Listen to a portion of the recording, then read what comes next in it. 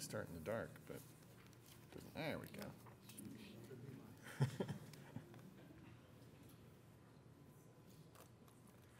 All right, good morning. We're going to get started this morning with an invocation by Pastor Keith Burkhart of First Southern Baptist Church, and that will be followed by the Pledge of Allegiance led by Blair Carsey of Girl Scouts, Troop 3469. Please stand. Father, we thank you, Lord, for this opportunity to gather as citizens and city leaders, Lord. And God, you have been good to Oklahoma City.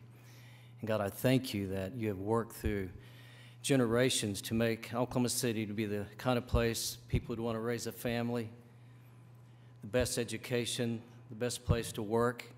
And God, you've made that possible through your blessings and your provision.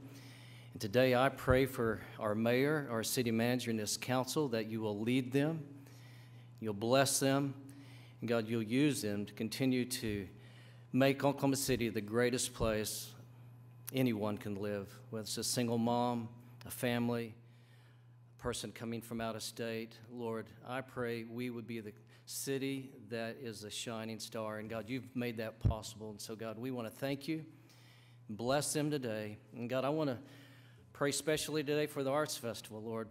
Artists have come from all over the United States, and hundreds of thousands of people want to come and enjoy this festival. And Lord, I pray that you will give opportunity for these artists to sell art, people in our city to enjoy it, even in the forecast, Lord. You're the God of the weather. And God, I pray you give us opportunity for this city to come together for such a great event as the Festival of the Arts. Bless this day. And Jesus, we thank you for all you've done for us. In your name we pray. Amen. God bless you. Please join me in the Pledge of Allegiance. I pledge allegiance to the flag of the United States of America and to the republic for which it stands, one nation, under God, indivisible, with liberty and justice for all.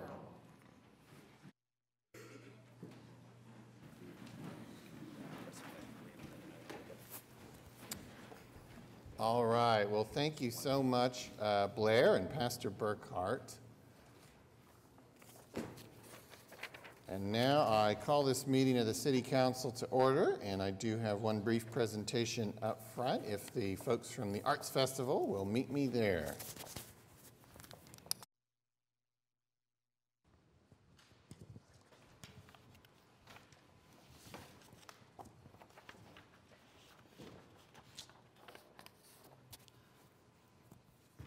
Well, of course, as anybody who had to park this morning knows, the Arts Festival has arrived, and we are very excited for that. In just a few hours, it will officially kick off, but you guys were kind enough to break away and come by the City Council meeting this morning to, because I know you probably have not been dressed this way for the last week. You've been, yeah.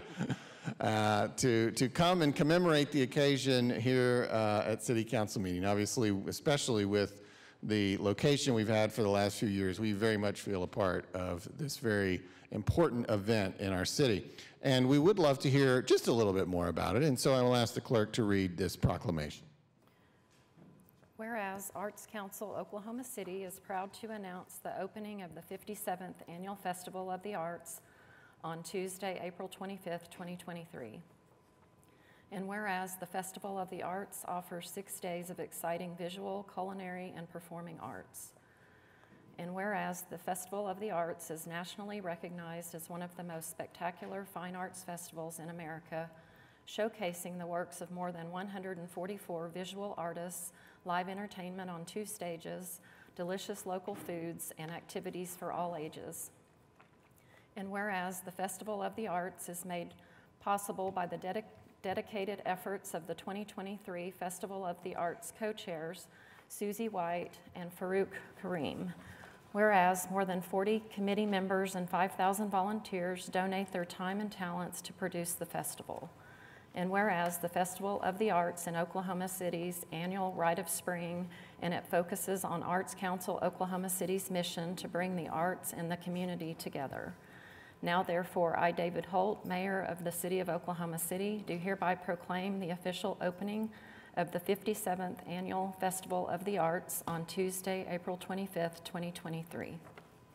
Well, it's always a fun day. And we'd love to hear a little bit more from the team here, and they have nominated Farouk to say a few words, one of this year's festival co-chairs. Farouk. Thank you, Mayor. We just wanted to thank you, the Mayor, and City Council for allowing us to come here and celebrate the best week of the year in Oklahoma City, the 57th Annual Festival of the Arts. It's going to be a great week, and we invite everybody to the Hall of Mirrors in the Civic Center for opening ceremonies at 11. Thank you. All right. Well, thank you very much. Let's hear it for the team that puts the Arts Festival together. Thank you.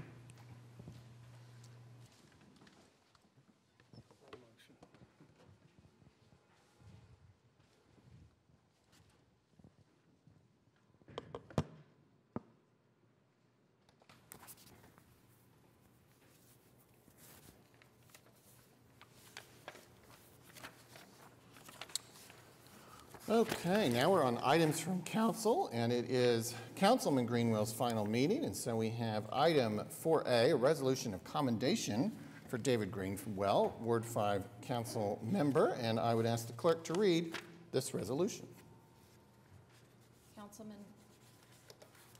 Councilman David Greenwell has been a devoted public servant representing the interests of his constituents in Ward 5 and the city as a whole. And whereas Councilman Greenwell has served the city with distinction for 12 years, championing important issues such as public safety, economic development, and neighborhood revitalization. And whereas Councilman Greenwell has made significant contributions to the city's financial policies and performance-based practices as chair of the city's audit committee and received an excellent peer review evaluation. He was also appointed by the state legislature as chair of the Oklahoma Accountancy Board for 2 terms. And whereas Councilman Greenwell has demonstrated his commitment to education by serving on the Oklahoma City Library Commission and Finance Committee for over 13 years, supporting secondary, graduate, and postgraduate education and advocating for Oklahoma City and more public schools, Oklahoma City Community College, and the University of Oklahoma. And whereas Councilman Greenwell has been a strong advocate for infrastructure projects in Ward 5 and citywide initiatives and has facilitated economic development through strong policy development, supporting the fairgrounds as a key economic driver for Oklahoma City, and is a member of the Alliance for Economic Development. And whereas Councilman Greenwell has brought increased awareness to public transportation and is an enthusiastic biker and has served on the Finance Committee of the Scissortail Foundation to develop organizational and financial policies. And whereas Councilman Greenwell has also served on the committee for the location of the USS OKC Sail, attended the change of command, and proudly represented our city as vice mayor for the ceremonial festivities. And whereas Councilman Greenwell's dedication to improving the quality of life in our city is demonstrated by his long-term membership and support of the Committee of 100. And whereas Councilman Greenwell identified a source of funding for the new Capitol Hill branch of the Oklahoma City Community College, which has revitalized the old Capitol Hill retail sector of Commerce Street and has further contributed to the economic development of the entire area. And whereas Councilman Greenwell has tirelessly worked towards improving the quality of life for all residents of Oklahoma City, promoting positive change and fostering a sense of community throughout the city. Now therefore be it resolved by the Mayor and Council of the City of Oklahoma City that they do hereby recognize and commend Councilman David Greenwell for his exemplary service to the city and its residents. Thank you, Amy. Well, maybe we'll have any comments anybody wishes to make, and maybe then we'll vote on it, and then maybe we'll give Councilman a chance to say a few words. So we'll start with any comments from council? Todd? Yeah, please. Councilman Greenwell, I wanted to say how much I've appreciated being able to serve with you. And, you know, you've done, I think, a great job of representing Ward 5 in Oklahoma City. I really appreciate your professionalism, Your fiscal expertise has come into play on so many items for us. And also your request for measures on every time that we start to try a new project or something like that. Just that you relay to us the need to make sure that we have measures in place to show that it's having the effect that we all thought it would have. So I just want to say thank you very much. Mark? Yeah, a couple of things. There was an interview recently with David, and the one thing that stood out to me when I read this interview was he said, "We can accomplish so much more when we all work together," and that's David.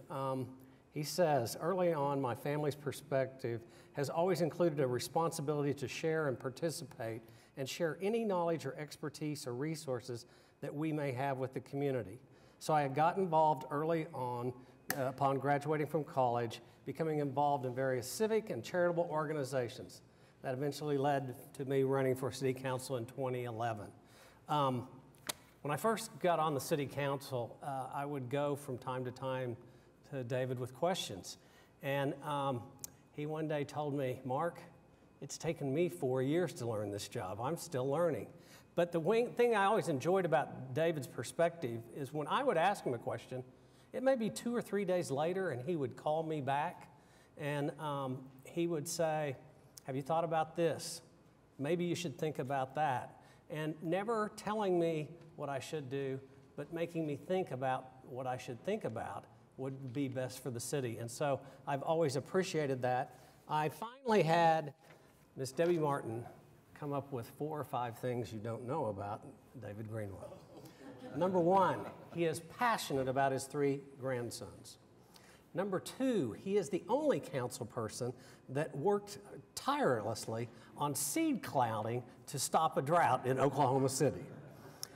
Number 3, in 2016, he was accepted into and graduated from the Harvard Kennedy Executive Education Program. So we have a Harvard man here with us today. He also was instrumental in developing the MBA program with the president's staff at the University of Oklahoma. And because of his work today, we have an MBA program in Oklahoma City. And last but not least, Debbie thought I should mention that he's good friends with the Bradford family, Sam Bradford.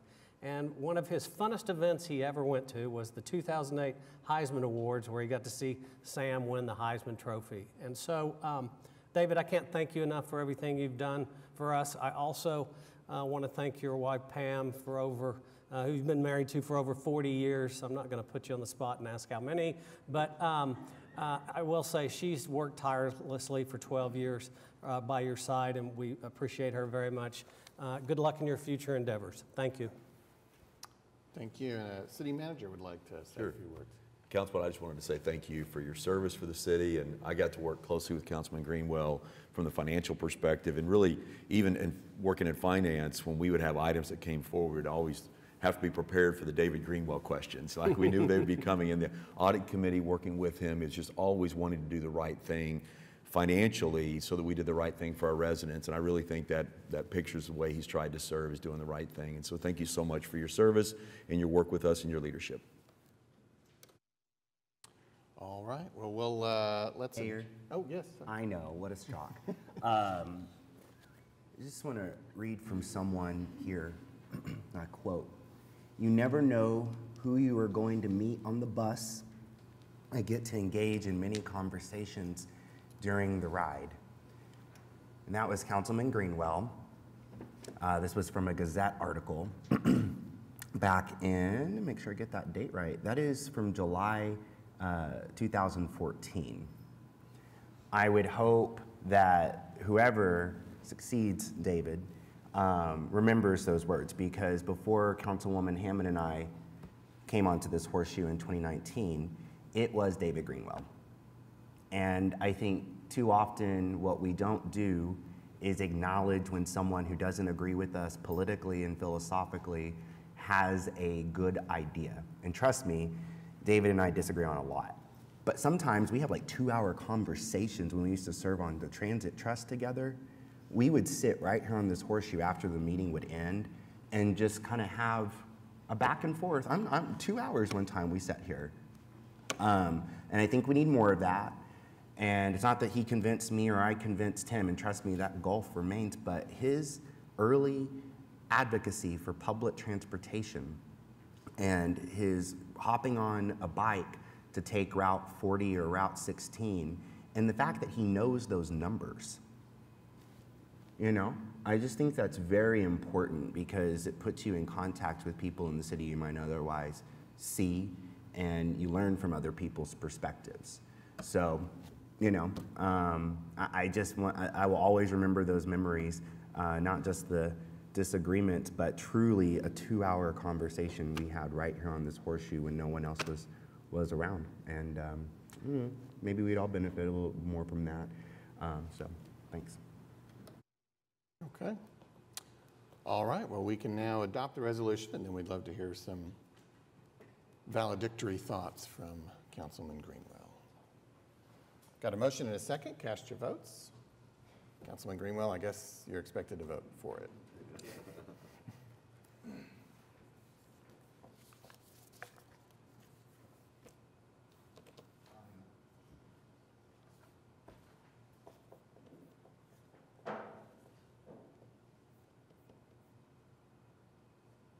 Passes unanimously. And Councilman Greenwell, we'd love to hear some thoughts from you. Thank you, Mayor. And it's just a listing of thank yous to everyone that I've had the opportunity to work with. But I do need to begin with my wife, Pam. Everyone who is married recognizes that this job is a joint effort. While I'm not very well recognized in Ward 5 in terms of going out to grocery stores or restaurants or places like that, Pam is. And so she's the one who gets most of the comments from the public. And sometimes they're favorable and sometimes they're not. But anyway, so she serves as a great buffer as well as a supporter throughout these 12 years. And I certainly do appreciate all of her help with this job. Secondly, I'd like to thank our council staff. Most people don't realize that they are the ones who do 99% of the work. We may cast a vote, but they're the ones who are dealing directly with the public, receiving these phone calls, helping us to respond to emails, and just a great resource. So that begins with Debbie Martin, who unfortunately was assigned to me to support, as well as being the chief of staff.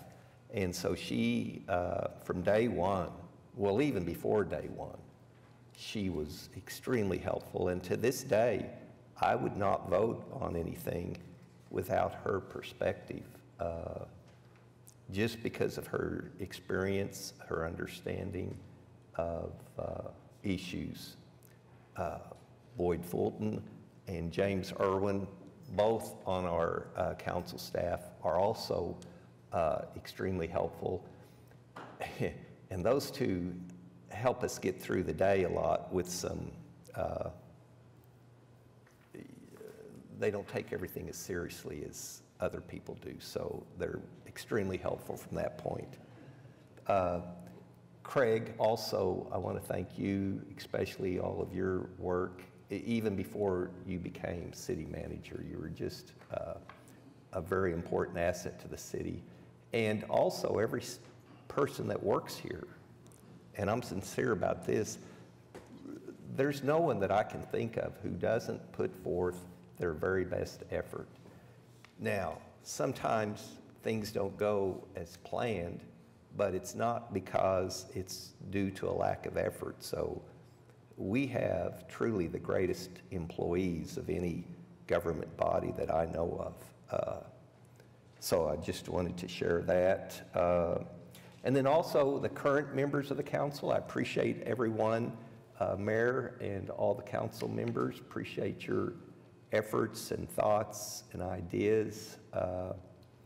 And also I'd like to thank the members of the council who were present when I first joined back in 2011, their years of experience and wisdom that they were so willing to share with me was invaluable.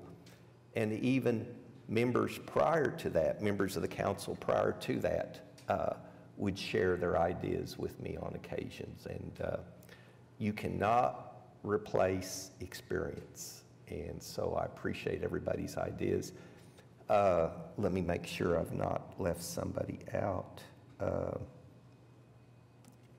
Yeah, and also every citizen of Oklahoma City, those who've called in with their thoughts and ideas, and even at times complaints, it's helpful that they do that, and I hope that they continue to do that, as well as sending us emails, and especially those who take the time to come down to City Council and speak to us. Every voice is listened to and has an impact, I think, on our decisions. So I hope that we can even increase the amount of participation by our citizens. And then my final comment, I'm looking forward to sitting at home or somewhere and watching these council meetings, and hopefully I'll be around someone I can complain to at the time and say, I can't believe they made that decision. But I know Ward 5 will be represented very well. Matt Hinkle has served on the Planning Commission for many years.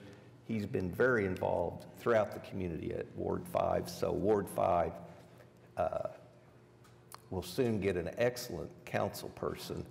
And I know the entire city is going to benefit as a result of his joining the council. So again, thank you all.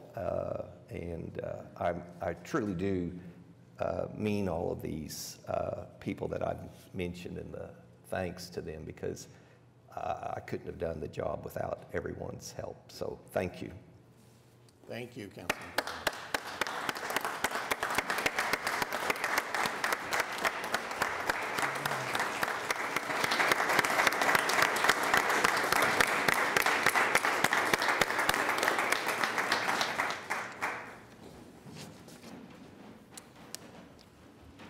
All right. Well, we still have a couple things on items from council. We have 4B1, which is a resolution appointing a municipal judge. And I understand we do need to go into executive session to discuss this. Of course, our session will be led by the Judiciary Committee, which is chaired by Councilman Stonecipher. So why don't we go ahead and take a vote to do that and go ahead and get that out of the way. So that's B2, entering into executive session. Got a motion and a second. Cast your votes.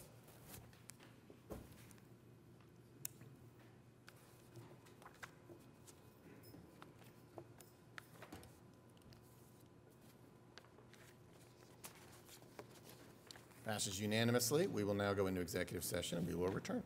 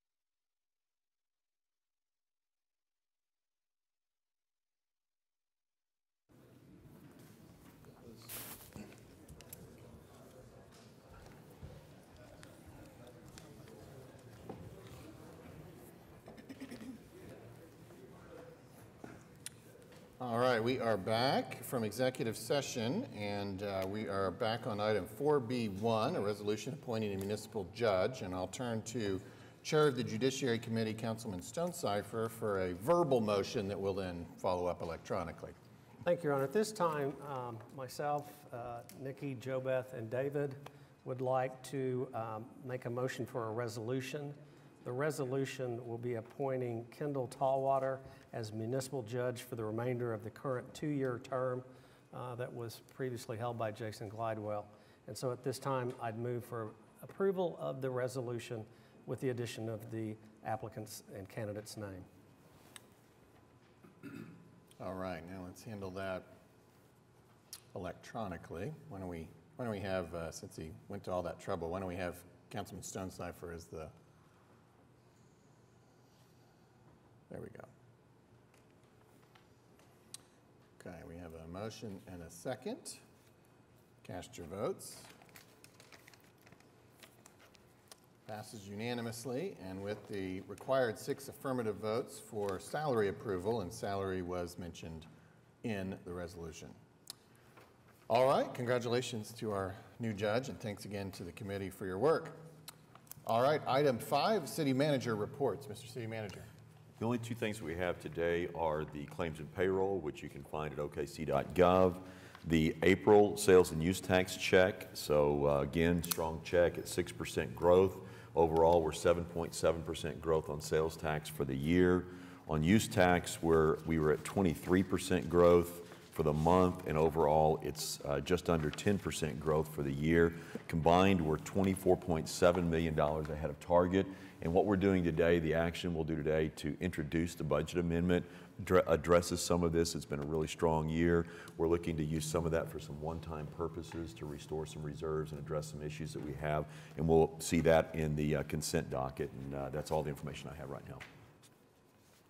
All right, thank you. Item 6, Journal of Council Proceedings. We can take items A and B with one motion. Got a motion and a second. Cast your votes. Passes unanimously. Item 7 is request for uncontested continuances. Item 11D is already listed on the agenda as being deferred to May 9th. Mr. City Manager, what else might you have?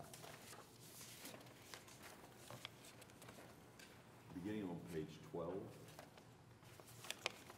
Item 11S1, all of these items will be stricken from the agenda. Item C, 2806 South Harvey Avenue, the owner is secured. Item D, 2113 Hood Avenue, the owner is secured. Item E, 2117 Hood Avenue, the owner is secured. Item F, 2121 Hood Avenue, the owner is secured. Item J, 12310 Southwestern Avenue, the owner is secured.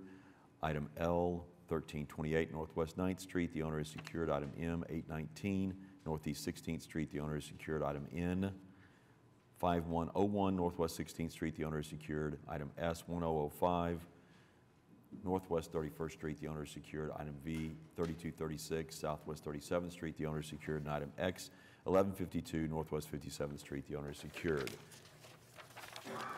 On page 13, item 11T1, all of these will be stricken from the agenda. Item C, 2806 South Harvey Avenue, the owner is secured. Item D, 2113 Hood Avenue, the owner is secured. Item E, 2117 Hood Avenue, the owner is secured. Item F, 2121 Hood Avenue, the owner is secured. Item I, 12310 Southwestern Avenue, the owner is secured. Item J, 819 Northeast 16th Street, the owner is secured.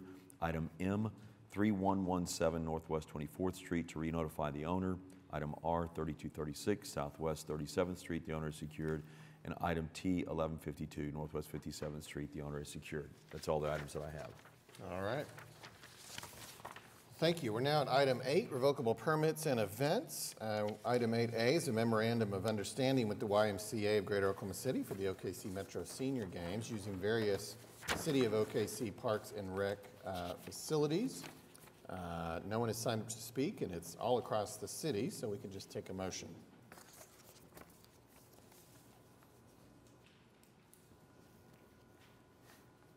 Got a motion and a second. Cast your votes. Passes unanimously. Item 8B is a revocable permit with OKC Public Tennis LLC to hold the OSSAA State Tennis Championships May 5th through 6th and 12th through 13th. And we've got Tim Ritchie, who has signed up to speak. And Good morning, Mayor, Council. We are hosting the Oklahoma City Boys and Girls State Tennis Tournament at the Tennis Center at 3400 North Portland on May 5th, 6th, and May 12th, 13th.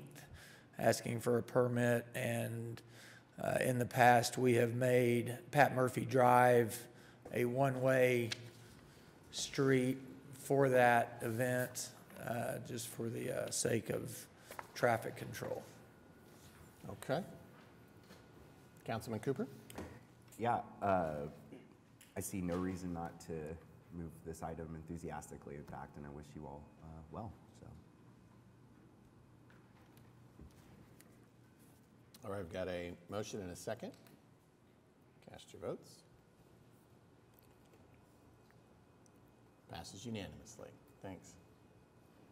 All right, item 8C is a revocable permit with Zotong Organization of America for the ZOA event, May 27th through the 28th, using Wendell Wisenhunt. And Joseph Thong has signed up to speak.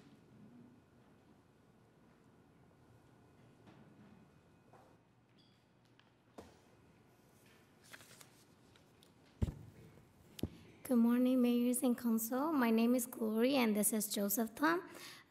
We're here to ask permit for Zotong Organization of America. It's the 14th annual ZO event, and it would take place in Wendell Wisenhunt Sport Complex on May 27 to 28, 2023. And the reason for this event is to meet with every Zotong people living across the United States, and just to have fun and get to know each other. Thank you. All right, thank you. Councilwoman Peck? Thank you, Mayor. We'll move for approval. Thank you.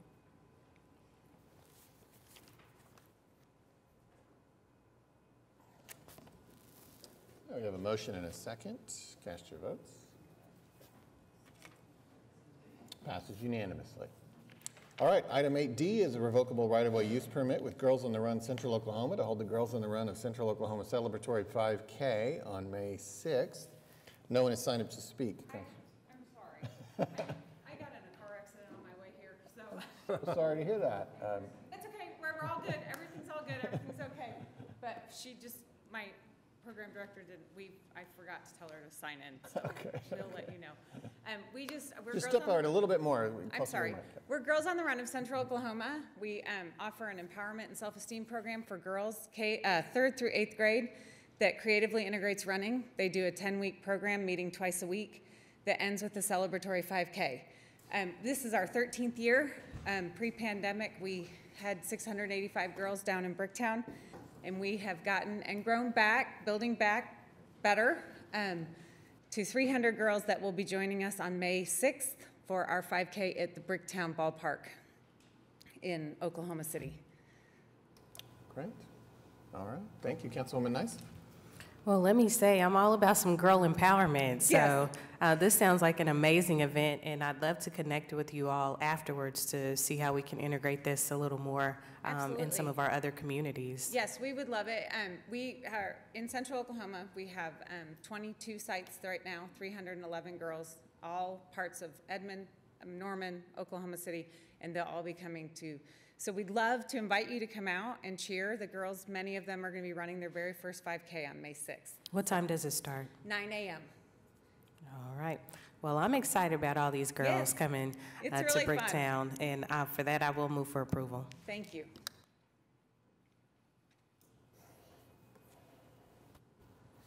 All right, we have a motion and a second. Cast your votes. Passes unanimously. Now we'll recess the council meeting and convene as the Oklahoma City Municipal Facilities Authority, where we have items A through D we can take with one motion. We have a motion and a second. Cast your votes.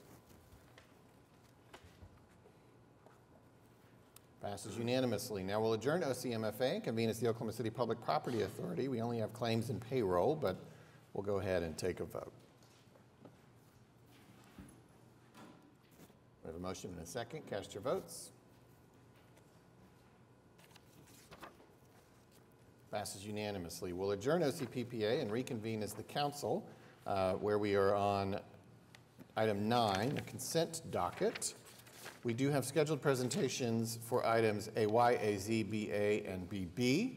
Is there any other item that a council member wishes to pull out for a separate vote or discussion? I need to step out for item AD. Okay. Item P, I would like to discuss, please. P as in Paul? P as in Paul. Okay. Item BC for me, please. Okay. Mayor, let's see. Just the update on the super span on AL, please. And I think that's it. I'm sorry, what was the AL? you said? Yes, please. Okay.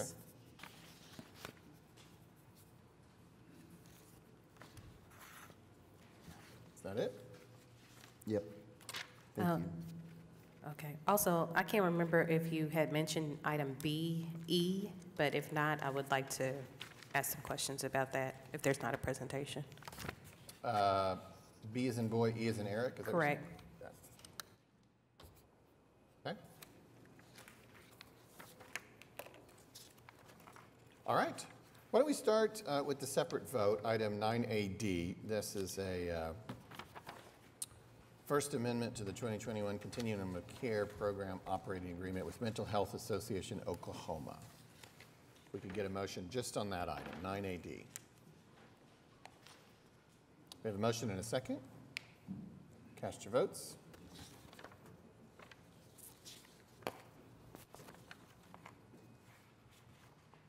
Passes unanimously. Okay, now we'll take the rest of the items in order, which means we'll start with item P, Councilman Stonecipher. You know, when I was reading this on Saturday or Sunday, I came upon item P, which is a $124,000 donation from Miss Billy D. Brown's estate. And I've never seen anything like that in that amount of money. And so I was talking to Debbie Martin and looked up her obituary, and I thought it would be appropriate for us to recognize her. Billy D. Brown passed away peacefully on October 6th, 2020. She was born in Oklahoma City on October 20th, 1933. She met the love of her life, Rufus Brown, and the two were married for over 40 years. She worked as an assistant for the VP of Globe Life Insurance for many years and loved her work. She also had a lifelong love for animals. And so I don't know if she still has family around, but I'd like to tell her family thank you for this generous contribution. The one thing she did ask is that there be trees planted in her memory, and so I'm hoping somewhere out there we might be able to plant her a tree. Thank you. Thank you. Item AL, Councilman Cooper. Yes, Director Winger, if you could just provide, I'm sure, what will be a brief but, important update, I'm sure, for this project. Thank you, Councilman. So item AL today is an amendment and also a final acceptance for our Superfan project that we're working on. This is a 2017 general obligation bond project. We're actually doing some repairs to a major drainage bypass that's in the vicinity of Interstate 44 and Classen Boulevard. It's completely underground. It's a very large structure, so it can't be seen from the surface. This amendment is actually reducing the final quantities for some items that weren't needed for the repairs. And as I mentioned, the project is nearly complete, and we're preparing it for a final acceptance very soon. Great. Thank you for your update. Welcome.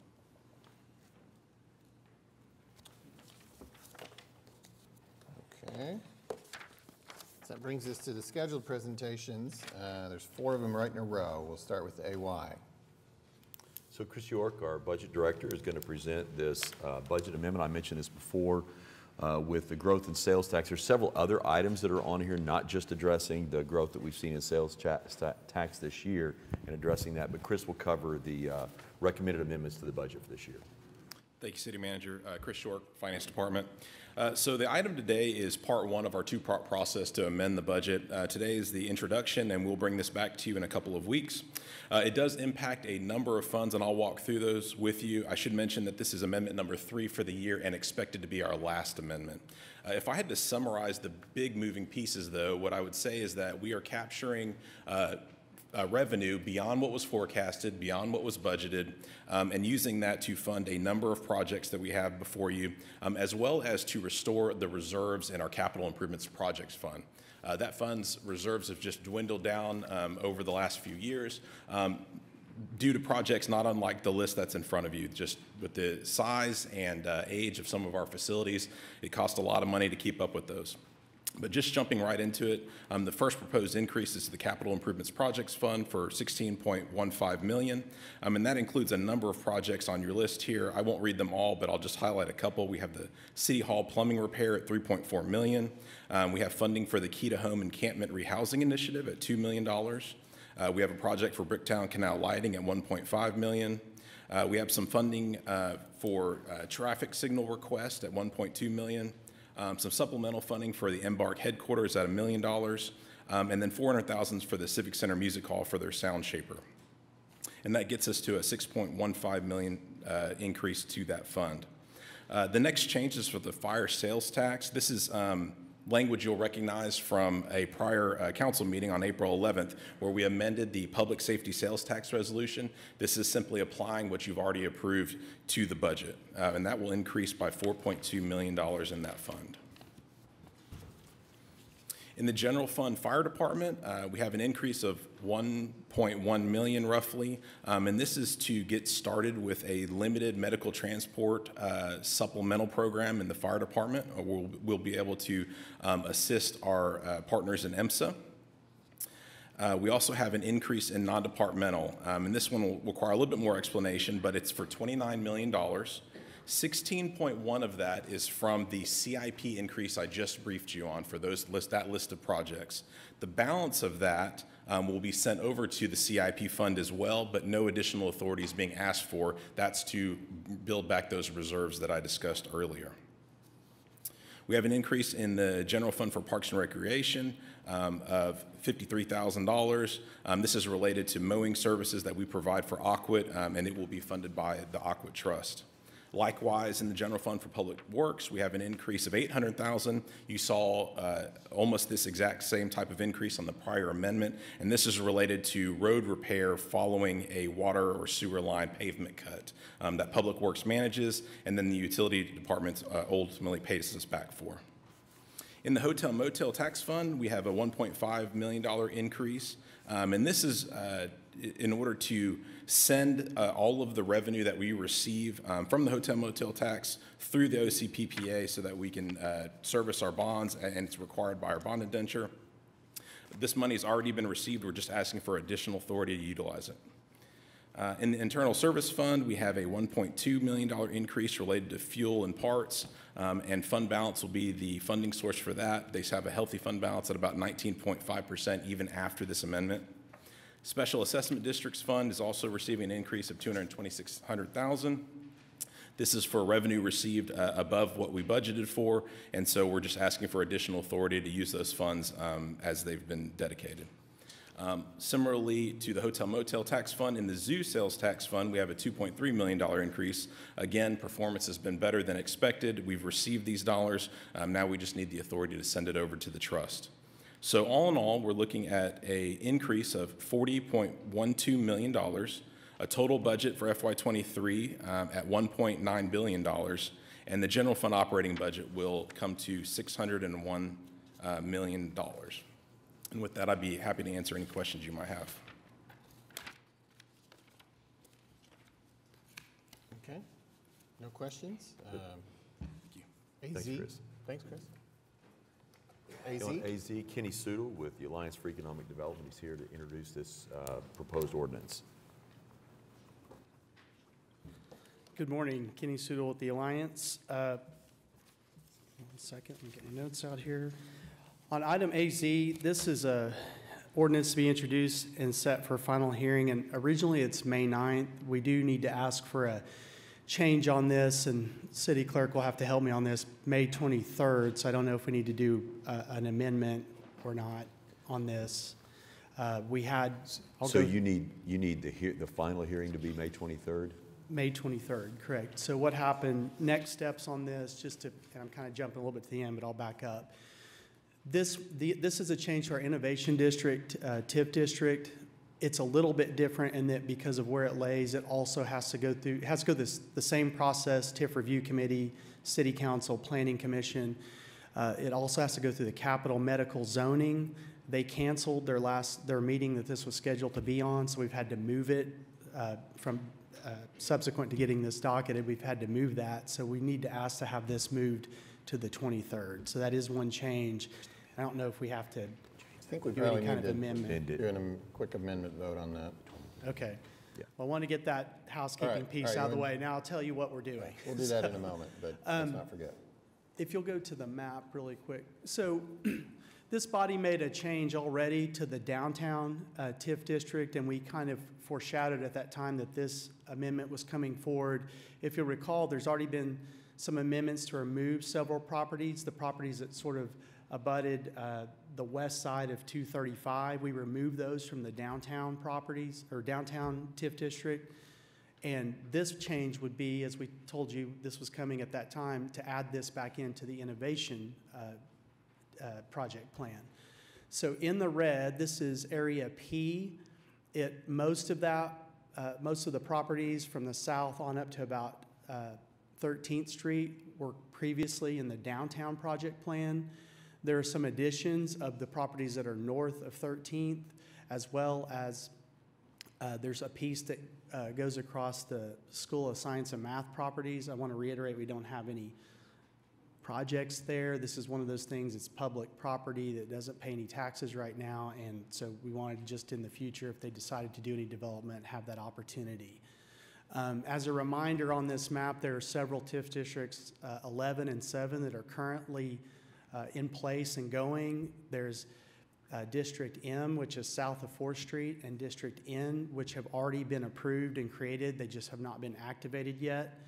And then it would also slightly change the project area boundaries as well. If you go to the next slide. The budget would also be amended. The majority of it, the estimate is that I'm sorry, I forgot one back up. I forgot a really important one. There's also a little striped area, 17. This is all the rest of the amendments would be ad valorem taxes. The 17 is actually a sales tax for construction only on the Convergence project. This would be just for that property, only for the construction of it. It's the intent that we will be applying for the Leverage Act to try to be able to leverage further and get matched those sales tax funds. As you recall, there's an incentive package already put together, and this does not change that incentive package for the Convergence project. Part of that package is the Redevelopment Authority put in significant TIF dollars. There was also a loan that went for $5 million from the Economic Development Trust to the Redevelopment Authority to help with that package. This is part of the plan to help repay those funds. So again, does not increase the incentives to that project, but helps provide another source of repayment for those incentives that were provided previously. So if you'll go to the next one, that's Increment District 17. That's the $2.5 million budget amendment on that piece. The other piece, the red on the map, would be a $90 million increase. The budget is $5 million for placemaking, $4 million for implementation, $71 million to support development, and then $10 million in the category revenue for public entities. As a reminder, on the Innovation TIF district, we had this category that's a little bit unique that provides STEM education for Northeast side students and teachers. It's something that we had just started last year, the first allocations to that program. This would provide, potential additional budget in the future should these developments occur. And these are our best estimates at this time of what kind of development would be generated. In keeping with state law, just wanted to reiterate, that we did a financial impact analysis for the taxing jurisdictions. It's estimated that there could be up to $500 million of public and private development in this area.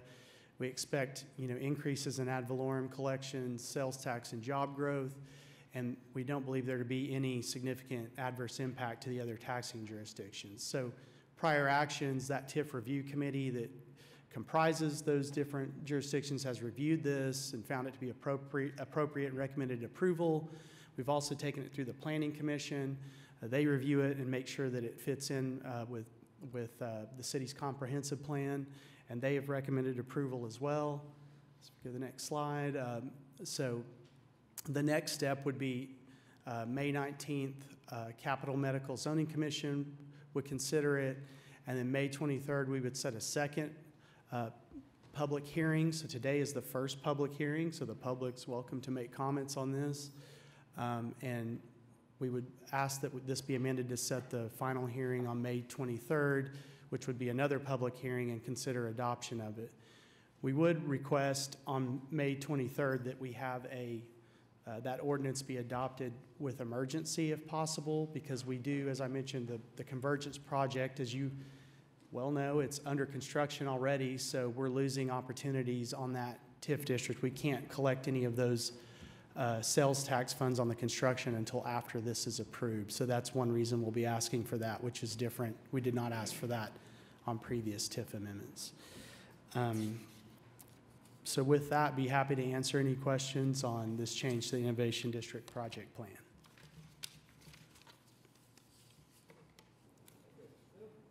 If there aren't any questions, Your Honor, at this Let's do time, the amendment. Yeah. I'm going to do the amendment, which is the ordinance AZ to be introduced but set for a final hearing on May 23rd, 2023. Thank you. All right, so this motion is just to amend that final hearing date. This is not adoption of the item. We have a motion and a second. Cast your votes.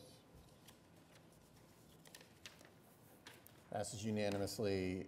Final hearing date is now set for May 23rd. Okay. Any other questions on AZ? If not, we can proceed to BA. So I'm going to talk about BA and BB are related, but we do need to talk separately about BA. And this is a proposed amendment to the Court Ashore TIF plan to facilitate the TIF requests that will be coming on BB. So as a reminder, this is a map of the approved TIF districts in the Court Ashore plan. This one that is in blue, that's A, that is currently TIF 13. That is the TIF that the Omni is in, the BOK building is in. What this proposal would do is carve the little bitty pink piece, which is the proposed Boulevard Place development, to provide a few extra years. Currently, I believe TIF 13 has about 20 years left, 21, I think, and so this would give it 25. It's about a 1.3 acre site, so it's a really small site.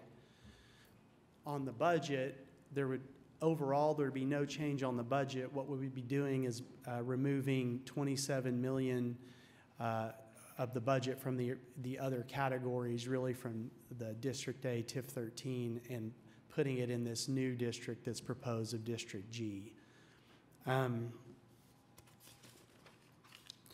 Same thing, we've done an impact analysis that it would facilitate this $83 million development project. There would be no adverse impacts to other taxing jurisdictions.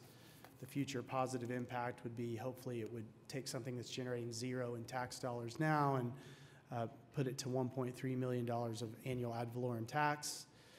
This, kind of like the other amendments, has gone through the TIF review committee, that body with all the other taxing jurisdictions. They have reviewed it and found it to be appropriate and recommended approval. The Planning Commission has also reviewed it for compliance with the comprehensive plan and recommended approval. And on this one, this again would be a public hearing today, the first public hearing. It would be receiving the introduction of it and setting the second public hearing for May 9th, 2023. And we are looking at this being together in concert with the ask that's coming next on BB, which I will talk about, and we also have the developers here to talk about. Okay. I'm curious, question here. Yes. I'm quite curious, when we look at these committees, who makes up our committees that are making these prior recommendations that are sent to council? And specifically, as I look at comparison for this Court to Shore TIF and the Innovation District TIF, there are staunch differences as funding projects and where we look at how that money goes back into the community. So that's where my concern is for both of these, and the projects that we tend to find favor for in comparison to projects that actually really need funding, which could be the smaller projects, to maybe some that are maybe larger, but specifically those smaller projects. So that's probably 3 questions in my ask. Sure. But the main question is, who is the makeup of the committees that ultimately make these recommendations? So the chair is the mayor of those 2 committees. We also have representatives from Oklahoma County, from ID9 School District, from Metro Tech, from the library system. We have them from City County Health. I'm trying to remember if I'm leaving out another. I think those are the public entities. And then each of those has a different set of at-large members, which are recommended by the mayor and then voted on by the committees themselves. That's not true. So the taxing jurisdictions select their own people, as you were just saying. Yes, I'm sorry. The at-large members were appointed at the beginning of the life of the TIF and are essentially lifetime appointments. And so I've never really had any role in at-large unless there's been a vacancy. Yes, that's my mistake. Which is usually literally by death. Is how I end up having vacancies, which is, I've had 2 in 5 years. So it's made up of all those jurisdictions that are affected by the change in the ad valorem collections. Okay. Well, I think that just proved the issue that I have, a lifetime commitment for the TIF, which would be about 25 years. When we have many different projects, many different people, many different things, many different pieces that have to continue to be a part of these TIFs, and we still have the same people at the table that can't speak to half of the developments that we really need in the community. So that's an issue for me as we look at TIFs, as we look at even for myself, understanding fully what a TIF is. I can read this all day. I can look at the boundaries all day, but when I talk to the people in my community about how this is going to impact them and how this can benefit them, I don't have an answer.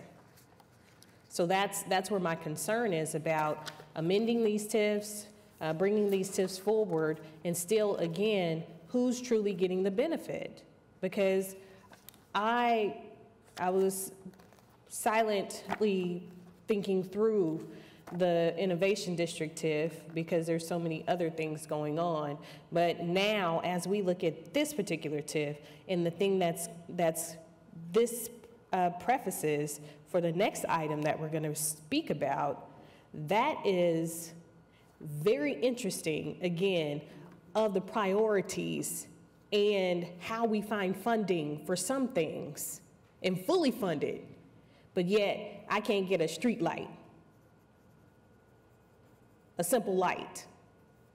So that's where I have difficulty understanding TIFs and who they're going to benefit, and again, the process that we take, in my opinion, of favoring projects instead of taking a look at all of the things that we should, and we still barely know who's applying or asking for a meeting to understand how they can benefit from the program of what a TIF can bring for their development.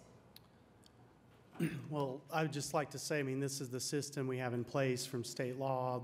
There are representatives, the different bodies choose who their representatives are.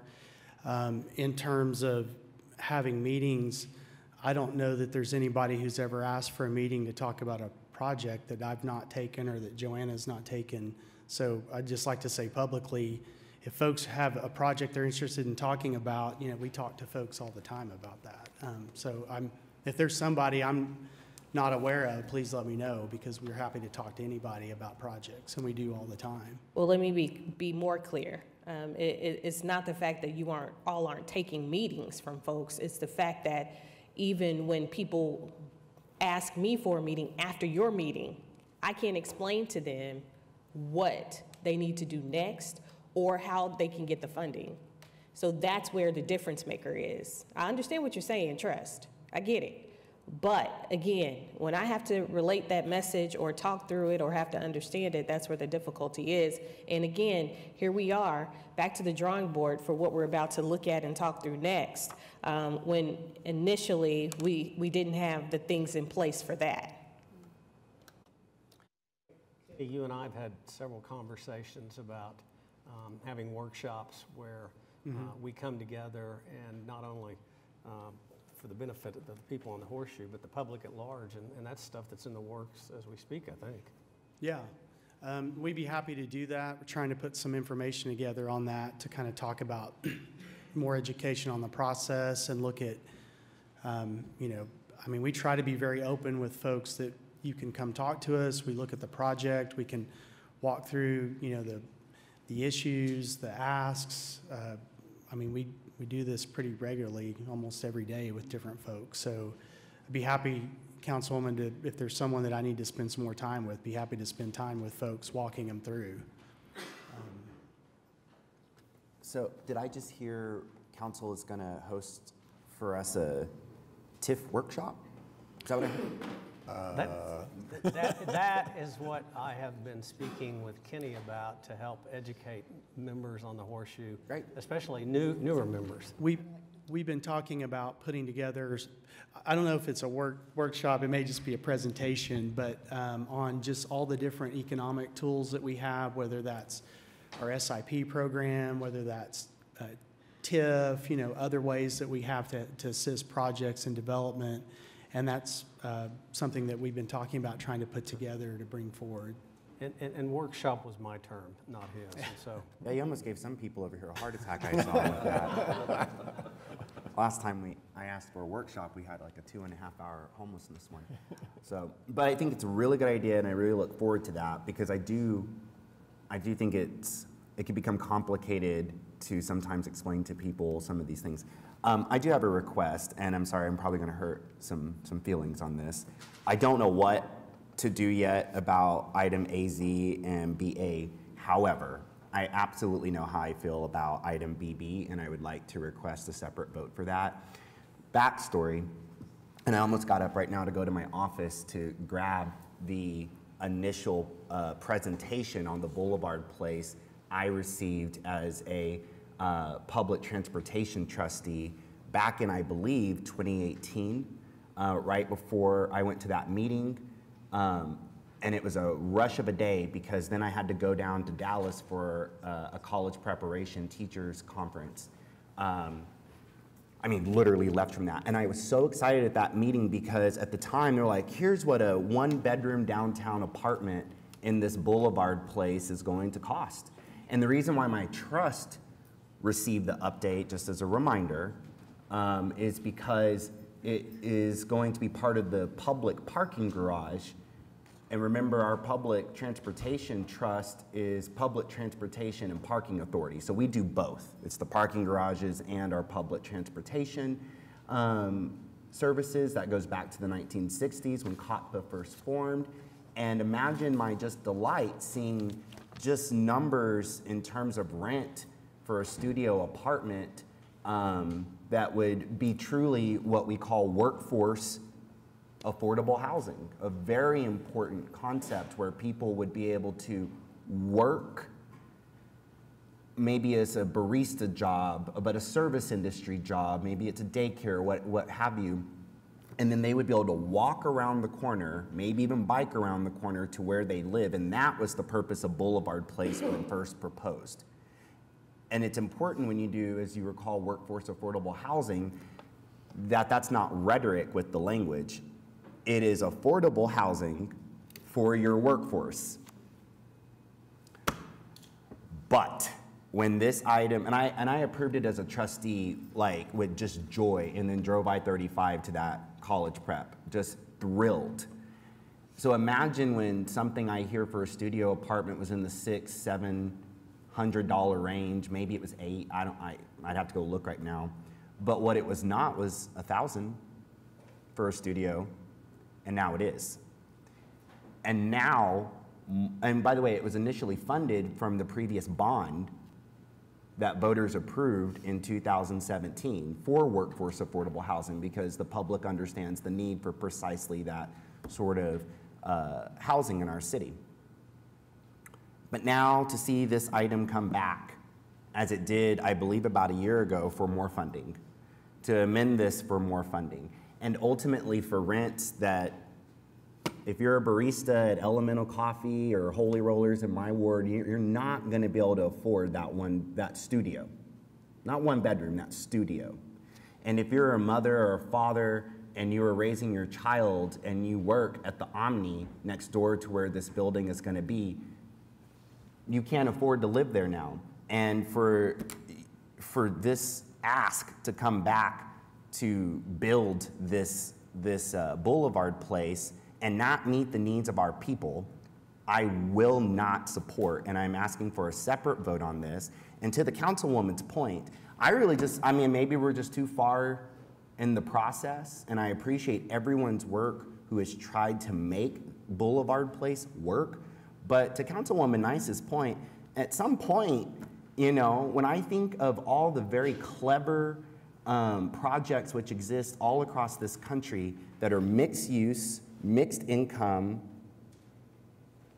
and we're not doing that, I just think this project should be scraped and scrapped, and we should be re-looking at other possible ways to do workforce affordable housing that voters actually approved in that bond.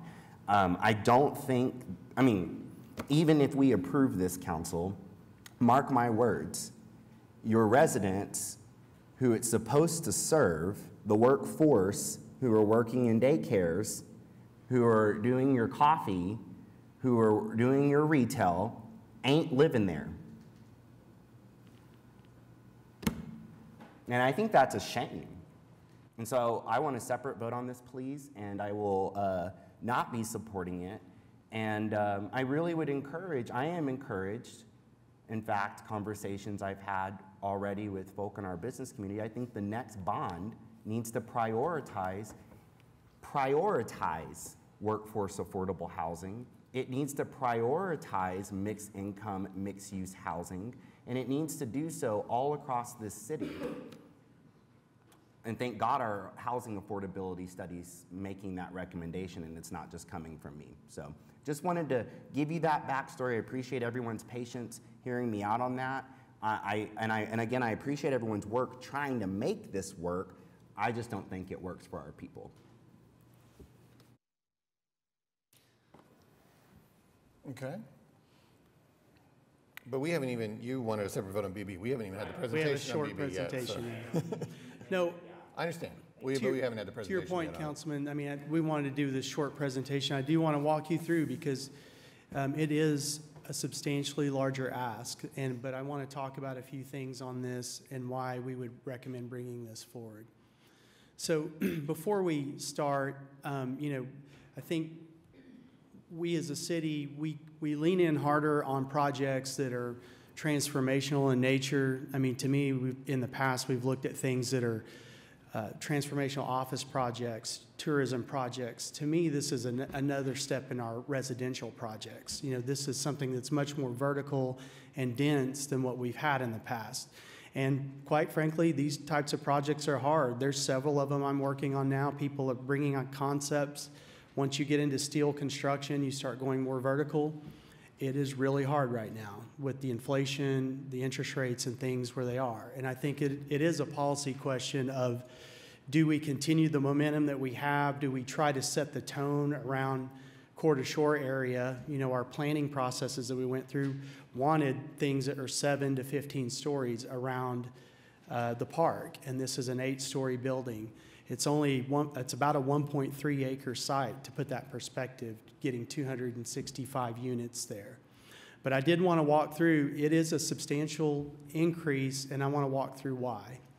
So we try to put this comparison up here. They had a deal approved with the city and the trust back in December of 21. At that time, it was $1.5 million from TIF 2. That is staying the same. As you'll recall, this site has lots of environmental issues.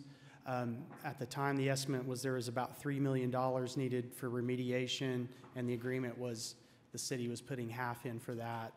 The developer would take the other half.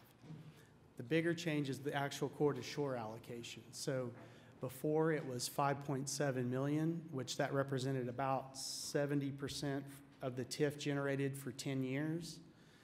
Their request this time is $21.5 million, which would represent about 95% of the TIF generated for the first 15 years and 70% for the last 10.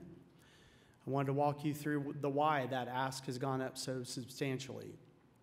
This project is, at that time, was $71 million, which really, I want to put that because that's what it was when the deal was done. That number was up pretty substantially from their estimates before, but at the time they decided to move ahead. They're now at $83 million. So that's a $12 million increase in the cost of the project. In addition to just the cost of the project, at the time that this deal was done previously, their estimated interest rates were about 3.5% to 4%, maybe 4.5%. Today, they're looking at 6 to 7%. So this is at least a 200 basis point increase on a roughly $50 million loan that we're looking at probably an additional $1 million a year of interest. So even if you just looked at like a 10-year, typical holding period, you're looking at $12 million of additional cost to build, probably around $10 million. It's a $22 million increase over that period. One of the other reasons this is so big is what they're asking on the 21.5, that would be a pay-as-you-go TIF. There would be no upfront money from the city.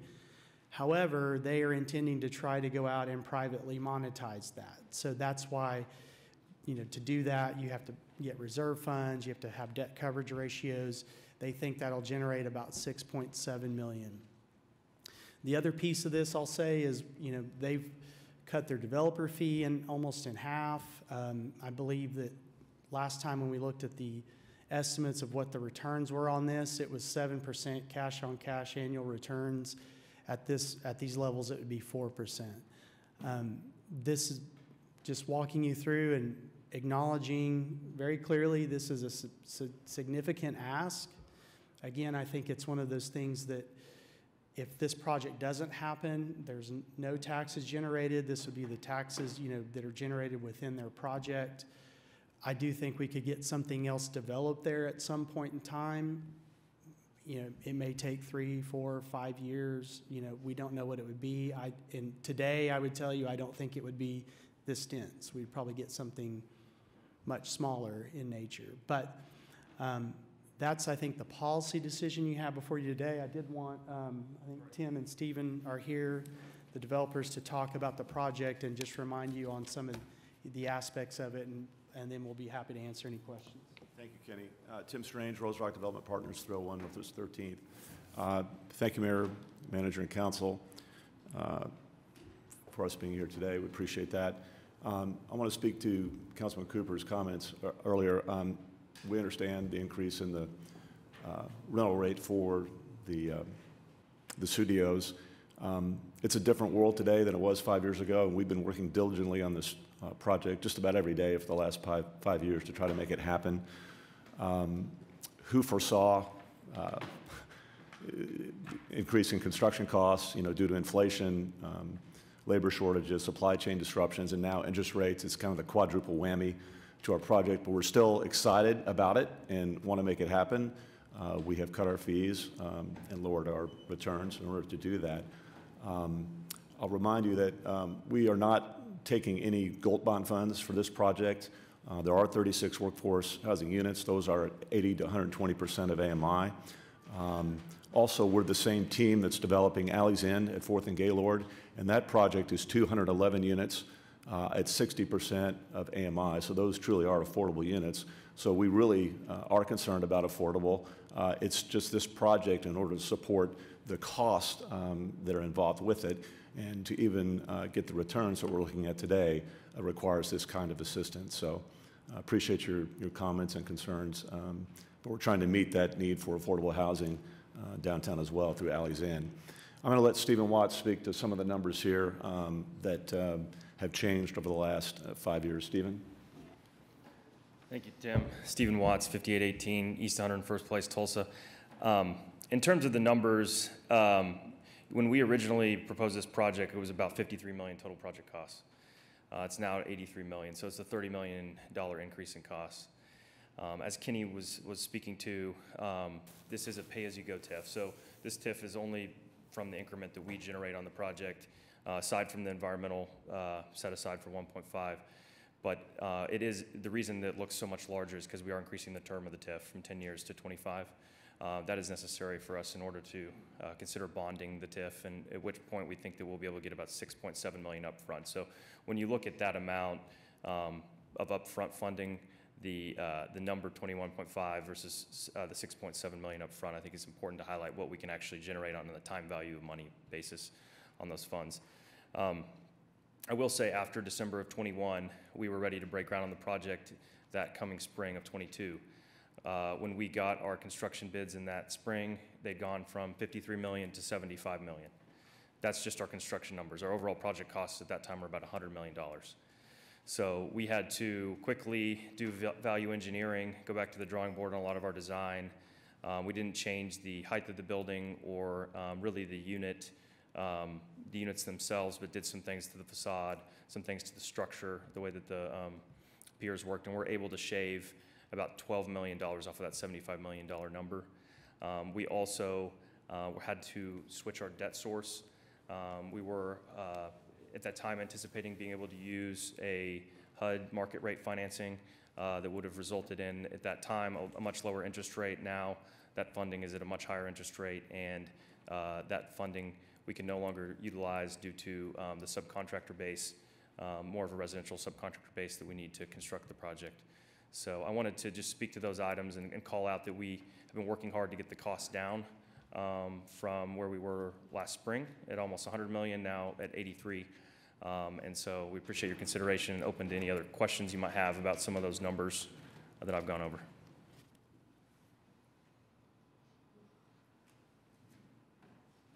Any questions? Yeah, I just want to thank Tim, because I am remembering we had a conversation a year ago, maybe 2 years ago, after this came back to council, and thanks for your reminder about your work that you're doing at Fourth. I think that's important work, and I applaud it.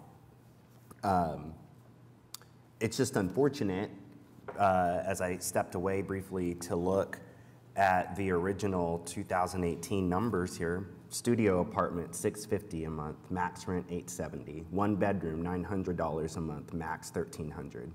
2 bedroom, $1,300, max $1,900. 3 bedroom, $2,400, max $2,500. Like, those are numbers that my people in Ward 2 can live with. Like, that is, when I say live with, that is how much we can afford. And I understand it's 5 years later and it's a different world. I experienced COVID with everybody else. I know that, I'm guessing a majority on this council exists to just move this forward. My challenge is to say that, and y'all know I love density, and to dispel some of the silliness I sometimes hear, I am pro-development. I want to say that very clearly. I am pro-development. That has been my whole thing on the transit board, transit-oriented development. That is a key thing that we do in the transit world. I just need development that benefits more of our people. And so my challenge going forward, especially as we craft the next bond, is that we set aside way more money than we did previously to meet these housing and retail needs, not just in the densest part of Oklahoma City's downtown, But imagine if this is the sort of money we're willing to expend on just this one project right here on this one corner. What would this look like all up and down 4th Street? What would this look like 23rd and Penn up to May Avenue? And that's what my people are asking for in Cleveland neighborhood. That's what my students are asking for at OCU. I don't benefit from this financially, and I really appreciate and I'm so sorry to hear it for you in a lot of ways, the cut that you're taking to try and make this project work. I guess what I'm saying is I'd like to see more of this sort of stuff happening across our city. And I am telling you all, like, even $650 a month, that is hard for a lot of our people. And if you don't know that, go back to that quote I said for David Greenwell, hop on the bus. Hop on the bus, like where the majority of the people are making under $20,000. Can I just ask you one? Go for it. You do understand that the money for this project comes from this particular project. When you say, I want to see this money spent here and there and there, like, that doesn't work that way. Like, it can't be spent other places. I understand that. But there are other areas within these boundaries that we could Sure, you could have other projects, but you also need a partner. I mean, we don't build apartments. We need, we need people to come and make pitches to us. So. Sure. I guess, on our side of it, I don't know. I guess on our side of it, I would like to see us be way more proactive in going out to the developers and saying, here are our needs. Here are our needs. Here are our people's needs, and help us meet these needs. Rather than waiting for people to come to us, to the Economic Alliance office, and saying, hey, I think I can do this. I would like to see us be very vision-oriented and working with developers all across this city, especially the urbanists, who know how to do this work. That's what I am challenging us to do, David, Mayor Holt. Got it. And I think to your point about that being proactive, that's what policy is supposed to be. It's supposed to be setting the tone and the requirement for accessing public funds. And what I see, not just with this project, but this one feels particularly pointed in this way. And I think I mentioned this about a previous project that's very close to this, that this is an area of town where the city abandoned decades ago, and the federal government subsidized people escaping the inner city to low-density suburbs, but only certain people could access that. So when we talk about, it's not that it's a policy about continuing the momentum, that to me feels disingenuous, because I feel like you could take that quote and maybe throw it back 60 years and it could be said, the same thing could be said, but what we're missing is it's not about policy about continuing the momentum of the development of this area, it's policy about who benefits from it, who benefits from the development. And when we are patting ourselves on the back for a $12.5 million initiative, only $2 million of which is going to be public dollars to address homelessness and getting people actually back into housing and with evidence-based, outcome-based methods, we're not actually changing the dynamics of 50, 60 years ago, where we're using public funds truly to tackle these systemic issues. And when we not only lock out people who have a high rate of eviction or have other barriers that make them chronically homeless, but we talked about in that workshop people who are couch surfing, people who are doubling up because they cannot afford. When we talk about it's a different world today, you know what's not really different for a lot of people is what their check says when that hits their bank. So, but you know what has changed for me in the last few years is my rent is going up. And I don't benefit in the long term from that. My dollar is becoming less powerful because all of these costs are increasing, but the people who do the day-to-day work of keeping the city running, the baristas, the teachers, the nurses, the social workers who have to work 2 jobs just to cover their basic needs, and when they cannot integrate into developments that the city, that the government is subsidizing, we are failing people, and we are continuing a momentum that is, in my opinion, sort of a, lipstick on a pig, and that we're not really creating a city that works for everyone, but we sure have some fun, cool, pretty press releases to put out. And if we want to talk about property values and we want to talk about increasing tax base, people sleeping on the street is not going to help that. People struggling to keep their property up because they're on a fixed income and they're elderly and they can't, paint the house or mow the lawn. Those are the things that could be doing those incremental impacts that really make a stronger city and stronger neighborhoods. And those are the things we kind of give crumbs to. So then when we see these like large increases for these, something that's, it's high density and it's this and that. But again, it's not about the momentum. It's not about the density. It's about who is benefiting from it, who can access it. And more, it feels like, well, it's not even feels like, it just is, that we're just continuing the same dynamics and sort of, again, kind of prettying up a dynamic that was happening 60 years ago and just sort of inverting it from low-density suburbs to back into the inner city into high density, but still only the same people can access. We've maybe made a few strides in people, getting generational wealth and being able to access certain things, but this isn't it. And again, every time we pat ourselves on the back for the previous bond funds we've had, or this initiative or that initiative, $8 million here from ARPA, it just feels like we are nibbling at the edges of really being able to make an impact on truly, to Councilperson Cooper's point, that mixed income development, mixed, like integrated socioeconomic neighborhoods, to where it really does bring people up and changes the dynamics of our city that have proven to create a healthier, stronger city. And that's, I think, what I feel like is frustrating about this conversation is it's not about, it is about policy decisions, it is about priorities, but in my mind, and I think I've said it plenty of times before in these conversations, it's about at the end of the day, who benefits and who will have access and who will even feel like this is something that they can look at, will they go to the website to even see if they could afford it, and I think that's where we're really missing the boat and failing people. Go ahead. Thank you.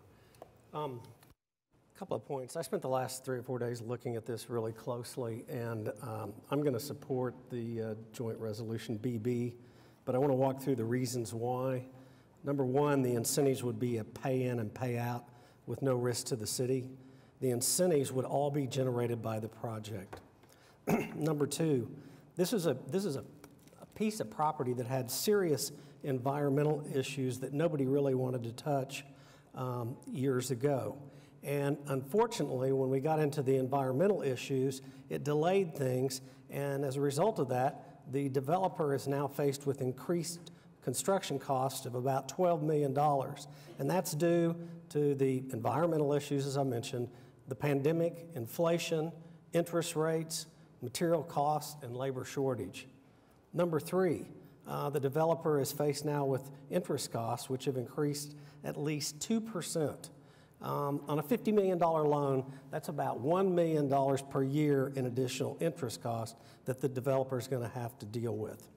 Number four, the estimated cash-on-cash returns annually for the developer run around 7% or above back in 2021. Now it's moved down to 4%, so that's something else the developer is taking on. Number five, the developer has cut their developer fee in half. Number six, I think it's worth doing this because it sets the tone at a very important corner near the Omni Hotel and the New City parking garage. If we want to move this city forward, as we have done in the past, we need to look at this the density and this vertical movement, which is really beneficial and does set the tone for this property and the property in the area. It will increase, ultimately, ad valorem. It will increase job creation, and it will increase sales tax growth in the area. Lastly, the developer has put in its own money, and what I estimate roughly around $3 million of its own. So the developer has really worked hard to make this project work. And there's one thing I'd ask you about, Tim. You mentioned Alley's Inn. Can you tell me again the number of affordable units that will provide and what the AMI is at on Alley's Inn? Yes. Thank you, Councilman. That will be 211 units, and it will be maximum 60% of AMI. Okay. I think that's an average, is it not? Yes. Yeah, so average 60% AMI. So you're not only working on Boulevard Place, you're also working on Alley's Inn to improve the city, correct? Yes, sir. All right, thank you. Thank you.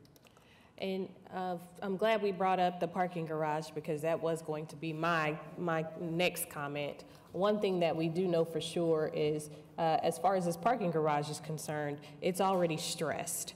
And when I say it's already stressed, it's stressed to the point where we already seem to be at a high level of capacity when we have the Omni that has so many of those spots, which I understand is by contract, not a problem. And then this development will take up quite a few others. And we have the hotel that is already existing across the street and the convention center that is also across the street. So I park there. Every event that I know is in proximity to this area. And I can tell you for sure that it is overly packed. And this development, as dense as it will be, will stress that more as far as us being able to have an area for public parking, for a public parking garage. So those are the concerns that I have when we're looking at that. And also, I mean, we're talking about Alley's Inn, but the end game and the beginning goal was for Boulevard Place to have those same amenities, whereas now they will not. And that is where the concern lies with this particular development. Now, understood, this can happen, but if this is not the right development, I promise you, there are plenty of people that want to develop within this area that can do something different, that can do something just as good, and that can make sure that they're paying attention to the community as far as having that mixed use and the things that we need. And no disrespect, I'm hoping that as we heard about mixed use and the different conversations, that our planning department is fully engaged in a lot of these conversations when it comes to TIF and the economic development piece, coming together of what we need within our city as far as our developments are concerned. So yeah, you know, we can talk about that all day long, building all the way up 8 to 10 stories or whatever the case may be. But at the end, if you still don't have a place for these people to park, or for even our community and neighbors to come down to this area to also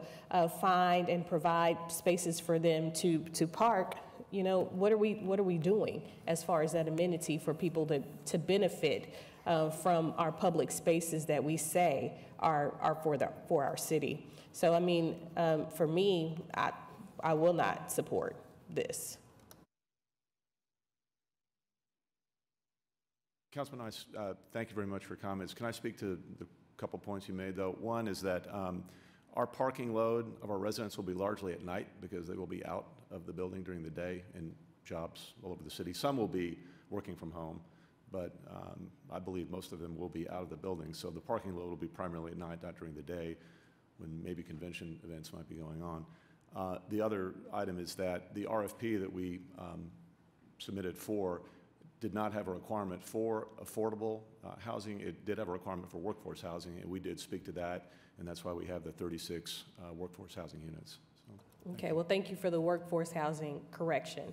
But even with that, as we heard the numbers, that's still for a specific number of folks who probably still we won't be able to get in these places, which is the concern ultimately of what we began this conversation with even years ago when we started this conversation about Boulevard Place. So I hope you understand that conversation hasn't changed. Tim, yeah, thank you for bringing this project before us. Personally, I think you're taking on quite a bit of risk for such a small return. And I appreciate your willingness to go forward with that. This area needs to be, I'm going to say, completed, finished, and this project is going to go a long way in filling in a gap that currently exists. If we have a parking problem, I'm surprised, but yet we've got a solution in our transportation, our public transportation services that we can provide, including the streetcar. We can park further away from any activity and just use the streetcar to get around in. It's, I think, actually embarrassingly underused at this point in time. So, but anyway, getting back to your project, Tim, thank you for bringing this forward. As we've said before, this is kind of self-funded within the TIF itself. The city's not at risk. So I wish you good luck and appreciate your efforts to, again, kind of finalize this area in terms of development. So thank you. Any other comments on BB? And, okay, that ends the scheduled presentations. I note that you want a separate vote on BB. We'll handle that. But we have a couple more items that council members wanted to speak to. So why don't we do that real quick? Councilwoman Nice, you wanted to talk about BC? Yes, I was just curious as far as the resolution extending the construction financing deadline and what that entails, if someone can speak to it. Which one was that one on? The BC was the one on Stiles Park on the construction, on the financing? Good morning, Council. My name is Megan Gelmers. I'm with BT Development on the Convergence Project.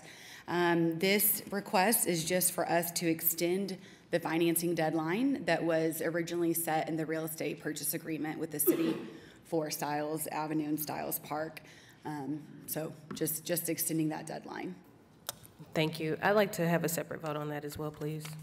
Okay.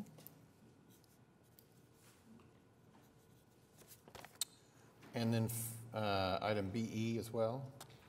Yes, item BE, I did talk to Ms. Vickers a little bit about it, but I'm just curious did we have anyone that signed up to speak on this item?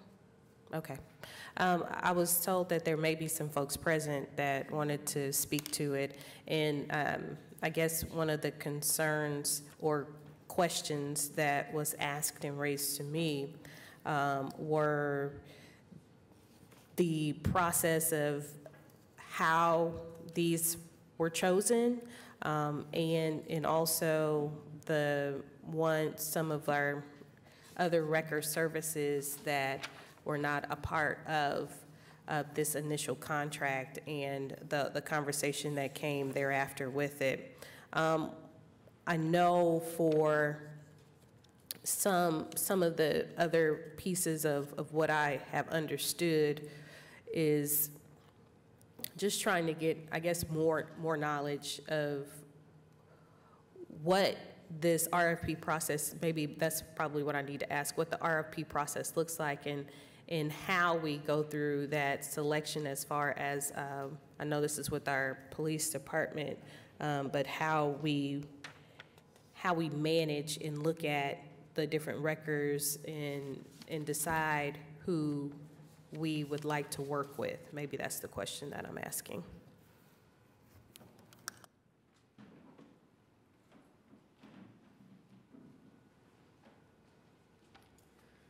So Wade Gorley, Chief of Police. Captain Randy Weens was the one over the project and the process. So I'm gonna let him speak to this specifically because he can answer more of your direct questions.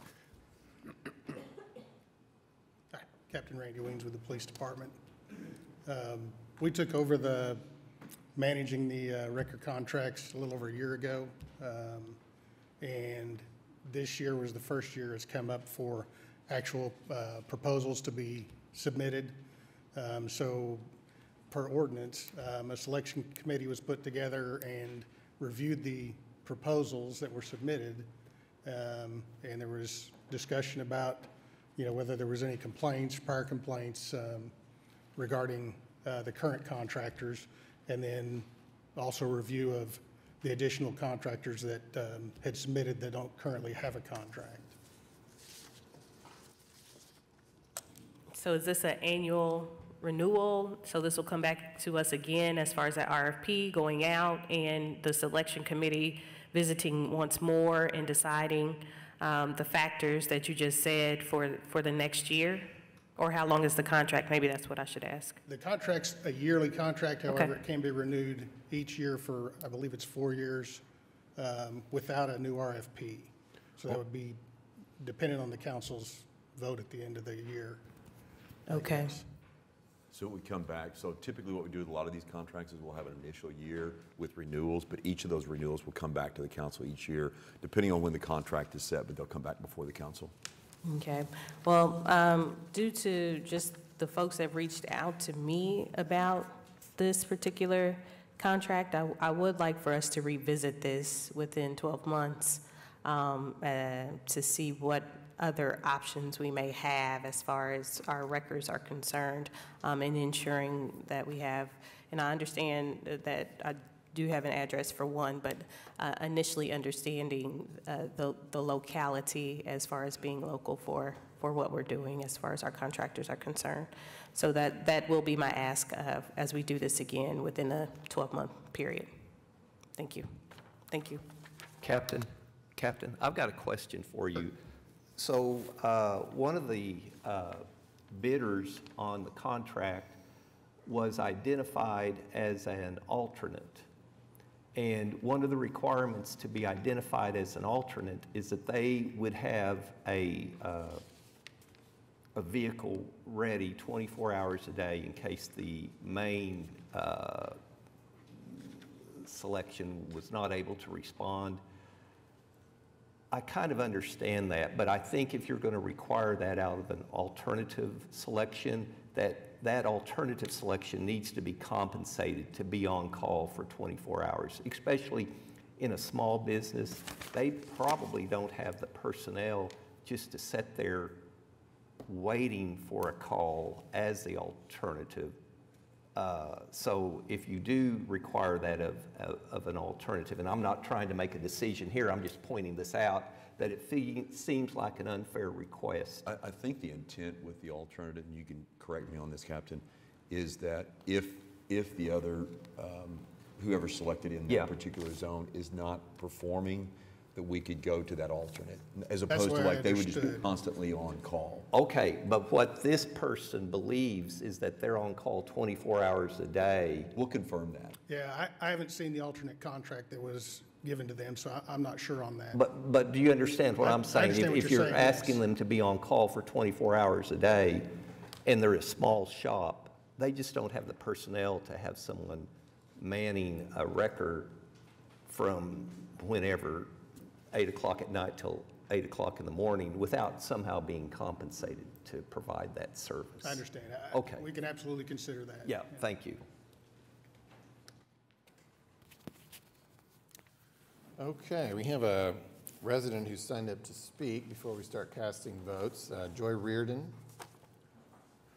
on various items during the consent docket.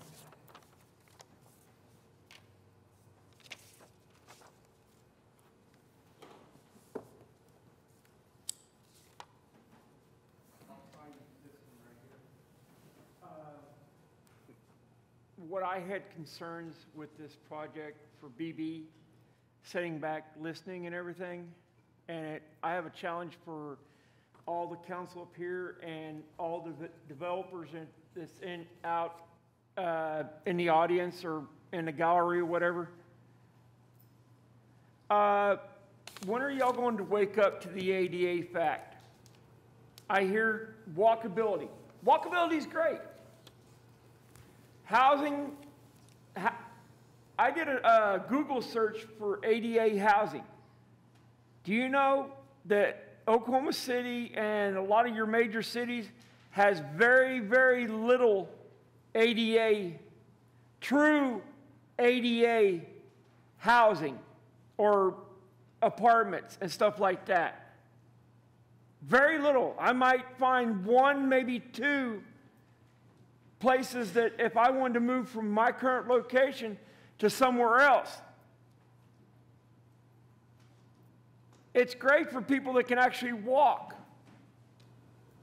But what about the ADA community? And there's a lot more ADA people out there that can't afford their apartments and stuff. But yet, the apartments has to be modified. Literally modified. And that costs the resident X amount of thousands of dollars to get that done. But if it's done in the building stage of the development to where it is a true ADA apartment, and it's like I keep coming back. All the sidewalks, all the entrances, and stuff like that. We're almost 30-something years into ADA when it was signed into law, and we're still behind the times. That's all I really ask is let's stop looking so much at people that are ambulatory, which people walk around. That's called ambulatory. And look at people that have physical challenges and stuff. In home developments, in apartment developments, and stuff like that. That's my challenge to y'all and to the developers. 30 seconds, please. I'm good for now, but I will be back. Thank you. Okay, separate votes have been requested on a couple of items, so we'll start there. Item 9BB. Yes, can I, just a couple of comments Sure. on that. To the folk, Tim, for the work you're doing, let me just say this, a few things. One, I understand as someone who teaches English composition and research, a tendency to want to be conflict adverse, like that we don't,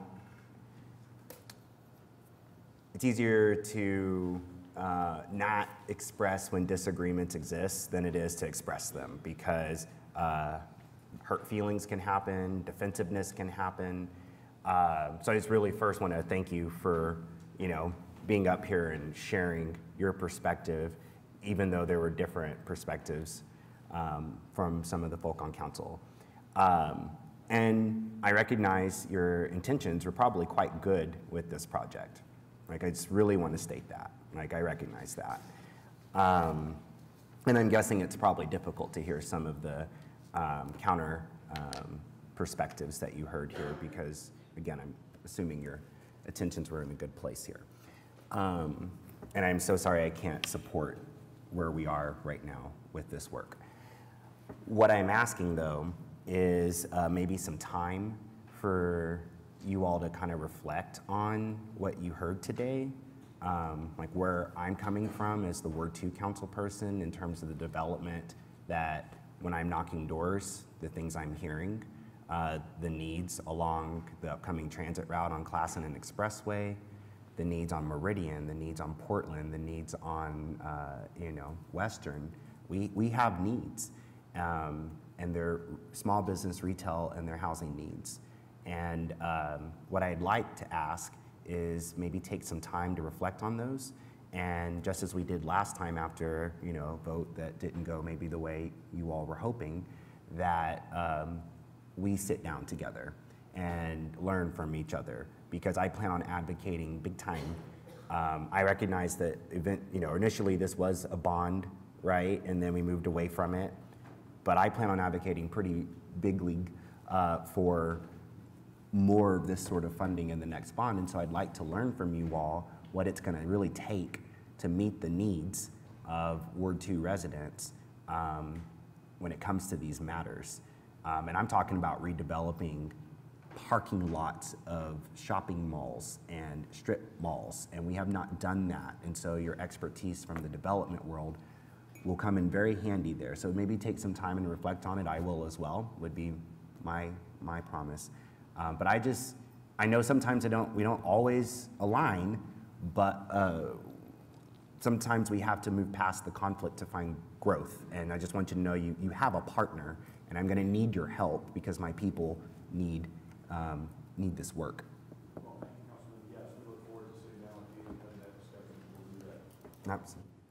And please know I'm cheering you on with this work. I'm cheering you on. I do want to see it successful. So just thank you for giving me the time to say those words. All right, so do we want to take a motion on item 9BB? We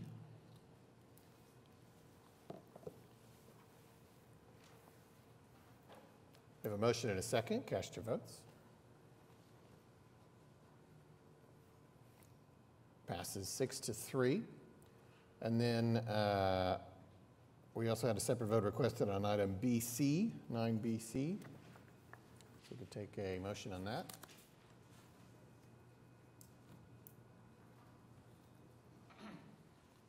We have a motion and a second. Cast your votes. Passes 6-3. And then finally, we have the remainder of the consent docket that has not already been approved. And one of those items, AZ, was amended. This adopts all of those remaining items, this motion. We have a motion and a second. Cast your votes. Passes unanimously. All right, now we're on item 10, the concurrence docket. We have items A through L we could take with one motion. We have a motion and a second. Cast your votes. Passes unanimously. Now we're at item 11, items requiring separate votes. Joy Reardon has signed up to make a planning docket introductory. Are you good? Okay. Okay. Item 11A is an ordinance on final hearing recommended for approval, rezoning 8305 South Santa Fe Avenue from R1 and PUD 893 to AA. No one has signed up to speak. Councilman Greenwell. I'll speak. Thank you, Your Honor. Sorry about that. He's the applicant. Okay. Mr. A. Duddle. Sure. Would you introduce yourself? Yes, sir. David A. Duddle. I live at 12008 Remington Road, Oklahoma City, 73170. We own the property and have for 26 years raised bucking stock, bulls, horses and stuff. And about January, City Code come by and said we were not in compliance, put us in timeout and said, you're gonna have to do something. So I said, what do we need to do? They said, rezone it AA agriculture, you're good to go. So we put all three laws together and are zoning it, and hopefully it'll pass and we can go back to doing what we've been doing for 26 years there. Thank you, David. I don't think I've ever seen anyone in my 5 years rezoned to AA. Yeah, no. This is a first, and I am just disappointed that Joy is not here for us to address this in front of him, because maybe we can get him back in. I don't know. Well, we'll bring it up later if that's okay, Mayor. But for right now, this was approved unanimously by the Planning Commission. There's no opposition, no protests, so I move that we approve this. Just as a quick note, just a clarification, my understanding, and it's really funny about the AA, and I do wish Joy was here. My understanding, though, having met them a few years ago, is that they identify as them, they, them, and she. So I just want to, I've heard that a couple times from the Horseshoe. I don't think it's, yeah, I don't sorry about that. I know, and I know you don't mean that by any name. I know you. Yeah. I just wanted to clarify that. Thank you. You're welcome. Yeah. Okay, we have a motion and a second. Cast your votes.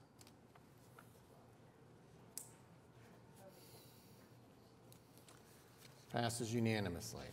Thank you. Thank you all so much. Appreciate it. Sure. Thank you.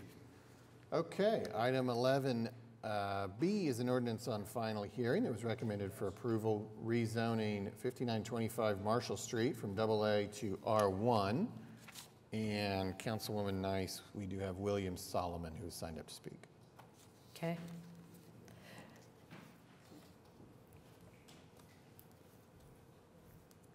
Good morning. Yeah, my name is William Solomon, and yeah, we bought the property, and we're just trying to. It's agricultural, and we're trying to get it rezoned so we can develop our dream home in that community, and we're just hoping to. Hopefully, we can get it passed. Well, all I gotta say is I want to see it when you finish this dream home, please, and thank you. And with that, I will go ahead and move for approval. All right, thank you.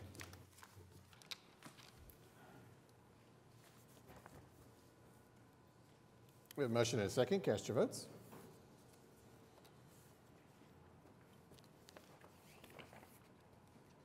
Passes unanimously.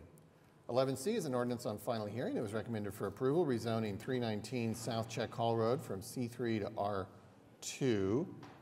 And Councilwoman Peck, no one is signed up to speak. Thank you, Mayor. Familiar with the project, I'll move for approval. There was no protest at planning, was recommended for it as well. All right, we have a motion and a second. Cast your votes.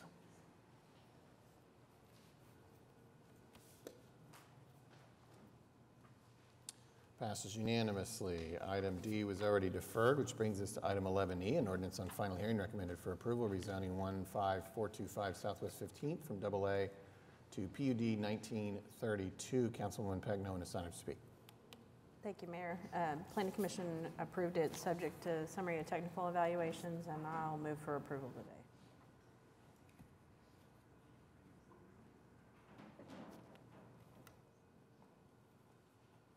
Got a motion and a second. Cast your votes.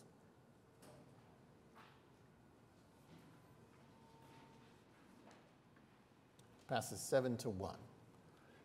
Item 11F is an ordinance on final hearing. It was recommended for approval, rezoning 419 Northwest 25th Street from R4 HL and Jefferson Park UCD to SPUD 1466 HL and Jefferson Park UCD. Councilman Cooper, no one is signed up to speak.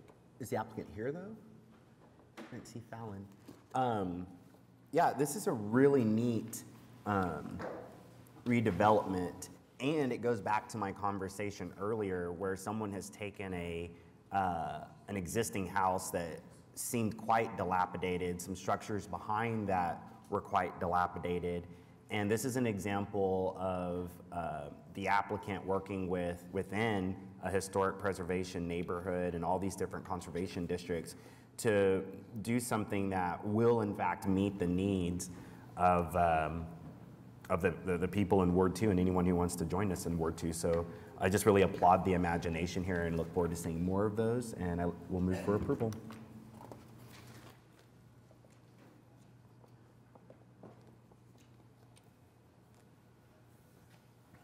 Okay, we have a motion. You have lots of motions. Second. Everybody wants in on this. Motion and a second. Cast your votes when you have the chance.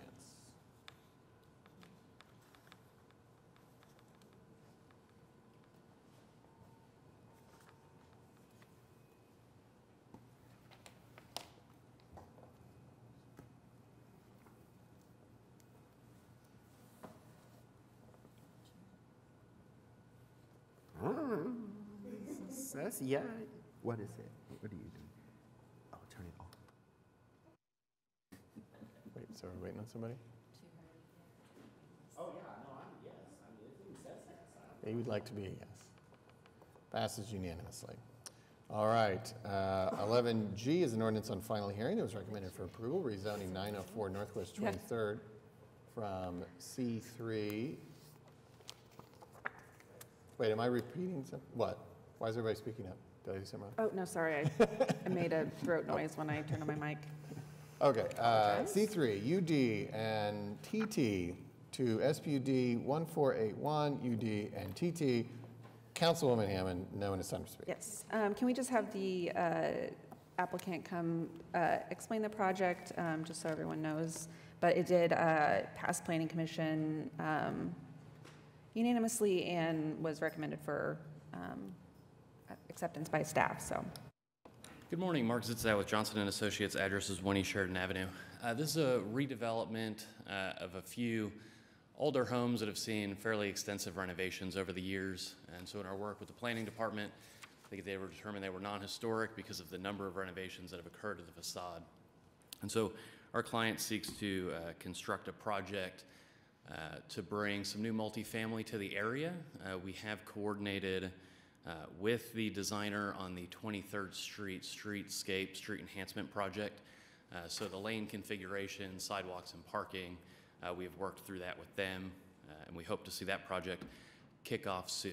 But I'd be happy to answer any other questions you might have. No, I don't have any questions, and if no one else does, I will move for approval.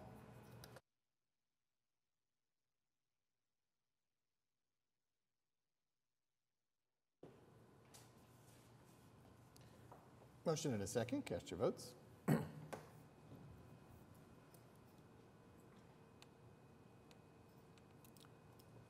Passes unanimously. Item H is an ordinance on final hearing that was recommended for approval, rezoning 140 Northeast 14th from R3 and DSHA to SBUD 1497 and DSHA. Councilwoman Nice, nobody has signed up to speak. Okay, thank you. This is to permit single-family residential development, and if I'm not mistaken, it'll be up to at least 4, maybe up to 5. And yes, it's about 5. And I will say I have some very active neighbors in the neighborhood, and the most vocal have supported this. So therefore, I will support their support and move for approval.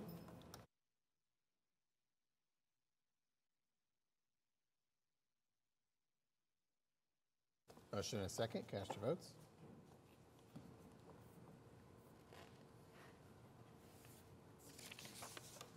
Passes unanimously. Item I is an ordinance on final hearing recommended for approval, rezoning 2000 Northwest 23rd from R1 and Gatewood UCD to SPUD 1499 and Gatewood UCD. Councilwoman Hammond, the applicants are available for questions. Okay, well, I don't have any questions. This is a pretty straightforward case and was recommended for approval from staff and had a unanimous vote from Planning Commission, so I will move for approval.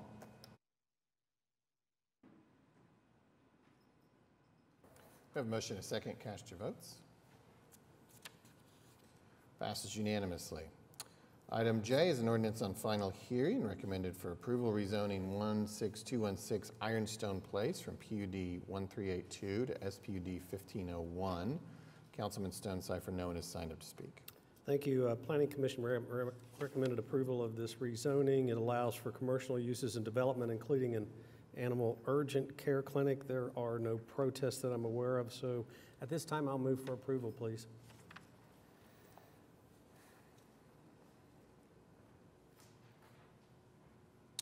All right, we have a motion and a second. Cast your votes.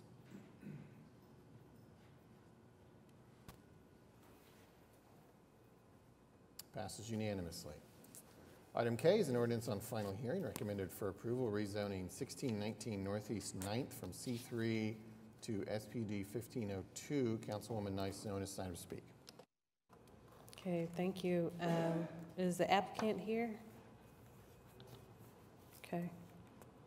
I did have questions. I emailed, so I've been waiting for those questions to be answered. So I'm not sure where to move with this as far as, unless you can answer these questions. The questions that I asked were, are these owner-occupied homes? Yes, so my understanding, Kenton Sudol with representing Okura, these are on Okura lots. So I've just been given this information. I don't know why the developer was not available today, but my understanding is it's two-story homes that are being built. One will be facing east on 9th Street, and that's where 9th kind of curves around, and the other one will be facing south, similar to what was historically there before it was zoned commercial. But it's my understanding they are being built to be owner-occupied homes.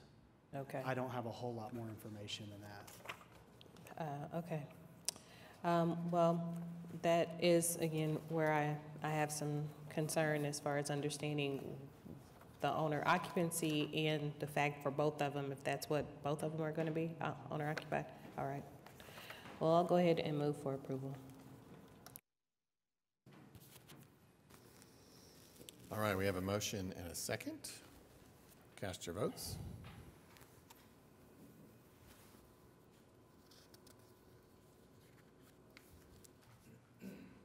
Passes unanimously.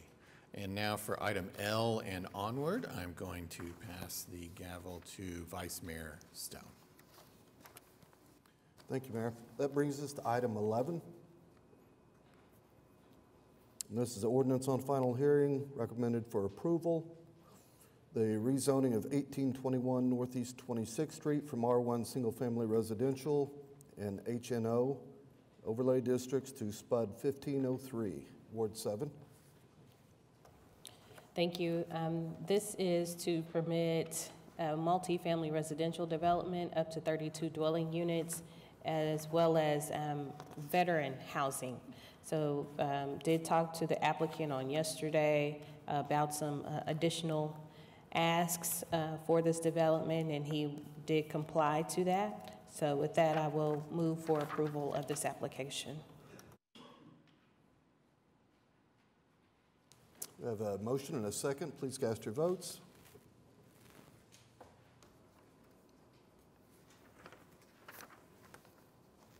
And the item passes. Brings us to item 11M, ordinance on final hearing recommended for approval. The rezoning of 333 Northwest 96th Street from R1 Single Family Residential District to SPUD 1504, Ward 7. Yes, thank you, Vice Mayor. This is an application for industrial use and development. My only concern, and I know it was discussed through the Planning Commission as far as the application, is the industrial use and how in the proximity of the R1 area. And I know there were some asks as far as how this would be facing to not impede on the residents. So I will ask that two things. As far as the ordinance and how we introduce that to our residents being published and mailed, I would like to see it. And also for the developer, I would ask that we are very sensitive to the residents that are within this community because they have been there a lot longer than what we're trying and working to do. So that's my ask to you, that we are still paying attention and being sensitive to those residents with this use. And thank you for, I saw there was no medical marijuana sales, growth, or distribution, so I appreciate that. So with that, I will move for approval.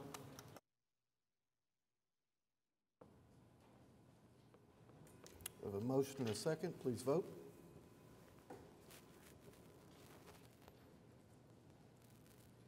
And the item passes.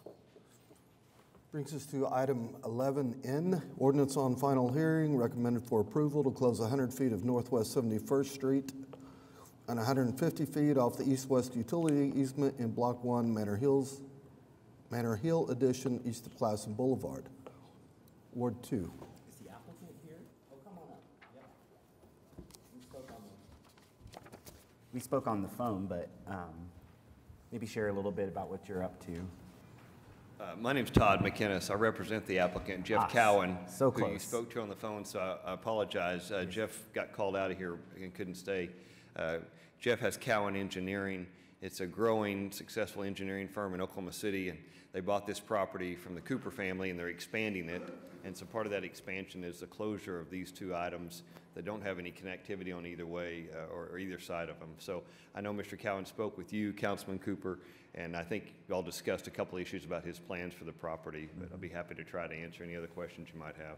Yeah, well, and just tell Jeff I appreciate his time a couple weeks ago and his work in the area. And just to clarify, they didn't buy it from this Cooper family. We ain't what we do, but just would move for approval. Thank you very much.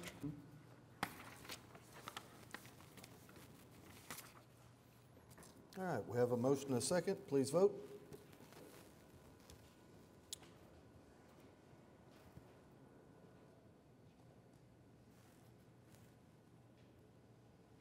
And the item passes.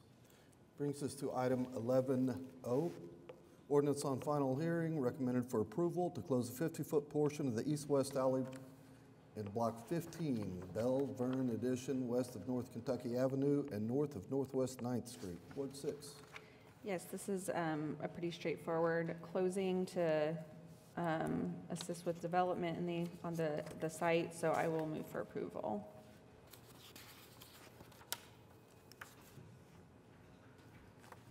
We have a motion and a second.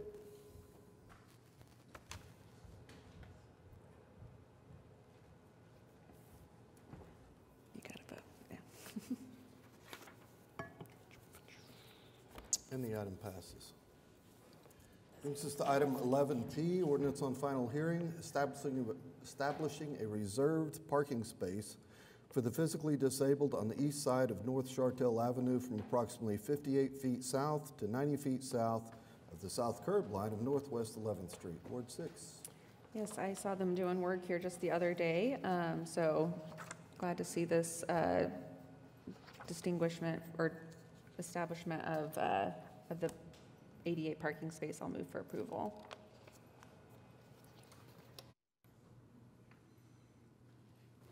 We have a motion and a second.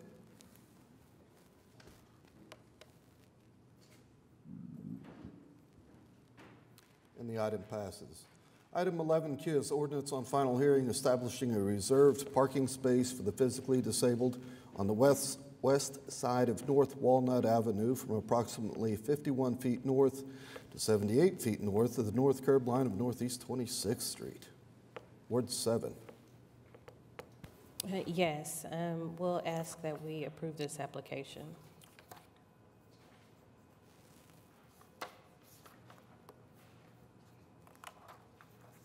We have a motion and a second.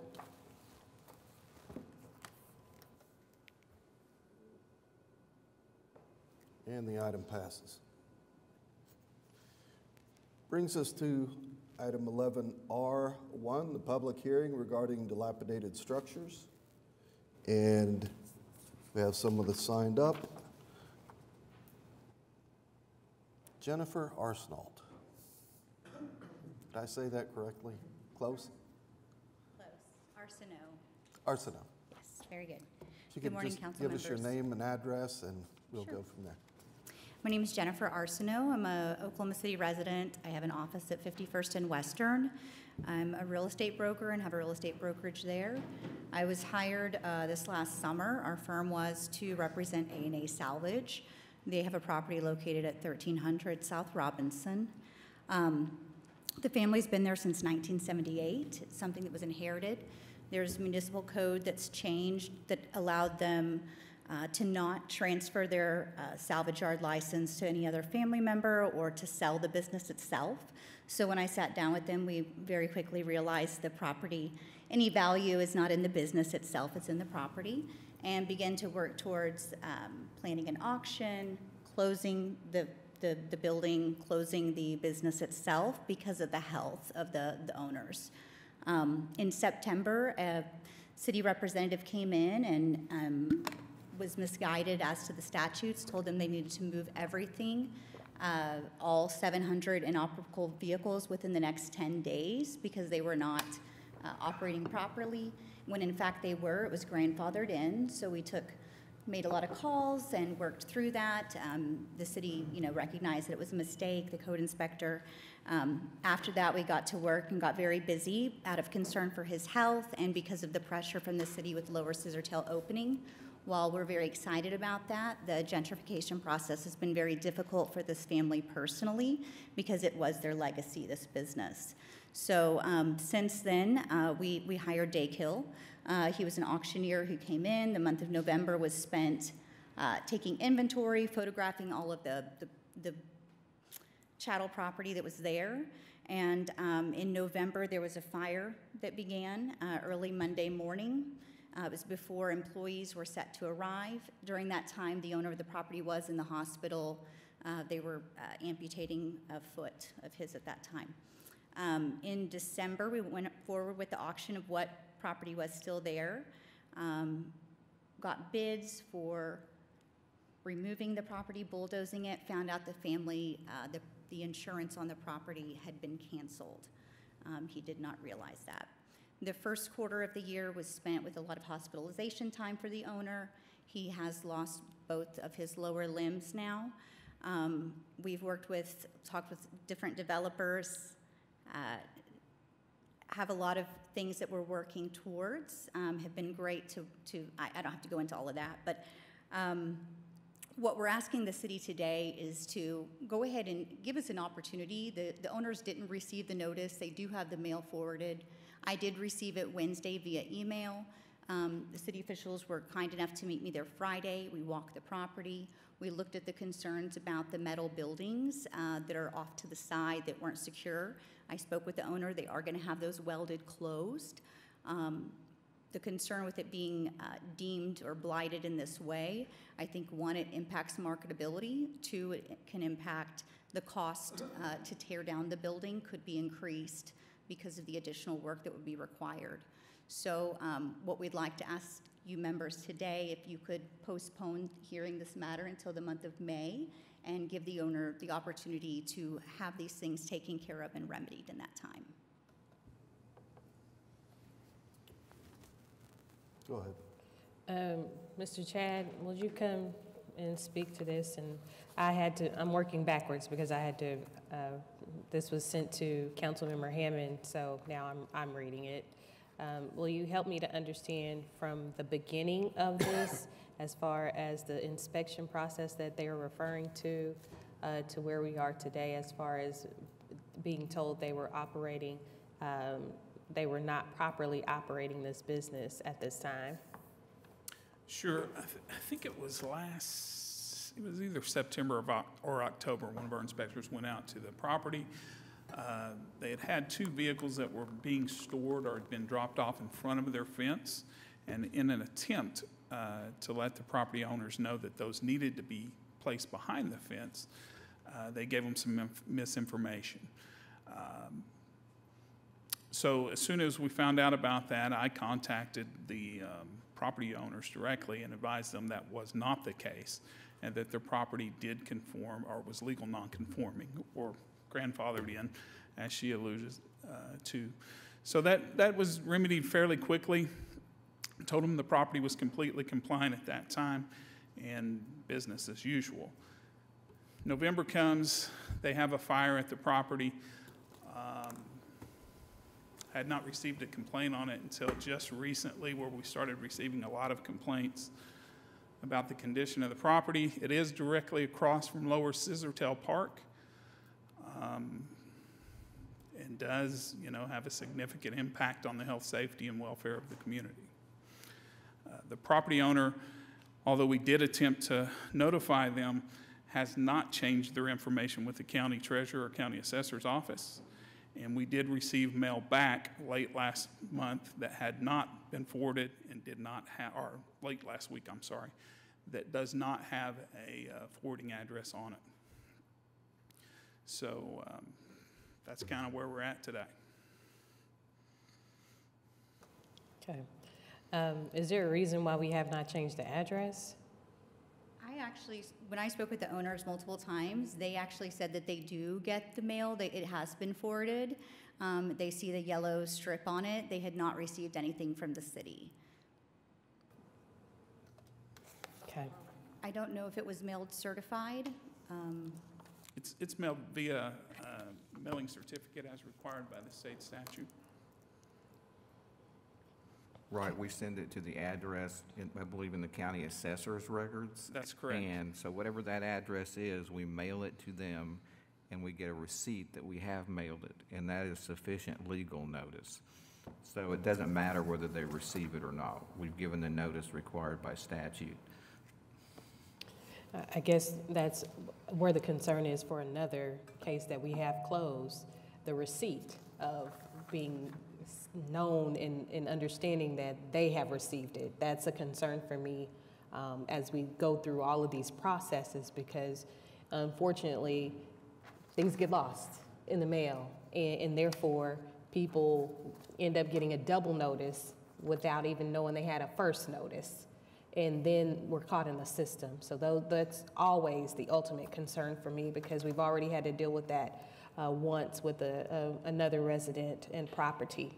So what I will do for this is, in my empathy for the owner of this business, I'll go ahead and ask that we do 2 weeks for deferral, and I will. The reason I'm going to ask this, one, I passed this on Sunday on my way to the South Side for the Children's Festival, and I do see, not to say it's fully secure, but I know there is a gate around the property, so not to say that's the safest way for people to not impede on the property, but I understand that that is there.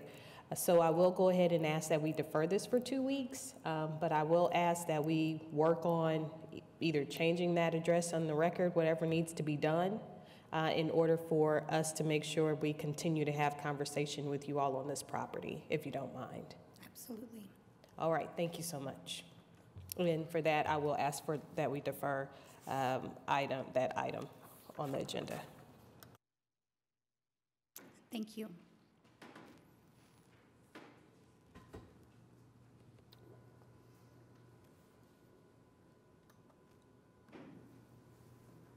All right, we have a motion and a second on the 2-week deferral for item R1A. Please cast your votes.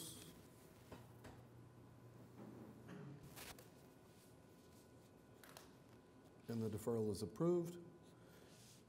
Brings us to item R2, which is the resolution declaring structures are dilapidated, other than the previously deferred item. We have a motion and a second. Please vote.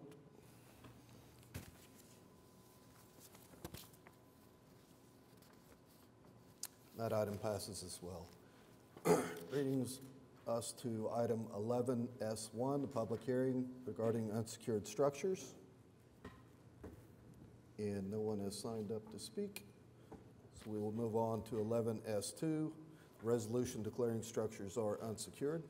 You can take a motion.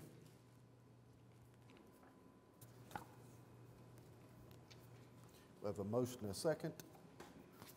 Cast your votes.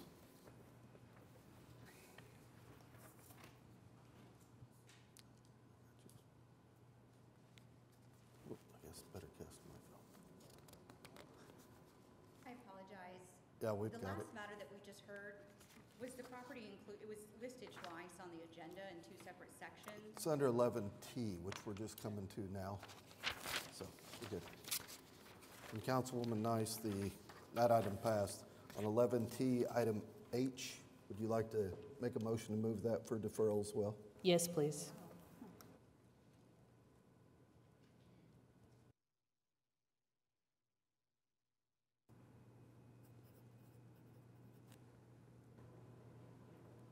All right, we have a motion and a second to defer item TH for 2 weeks. Please cast your votes.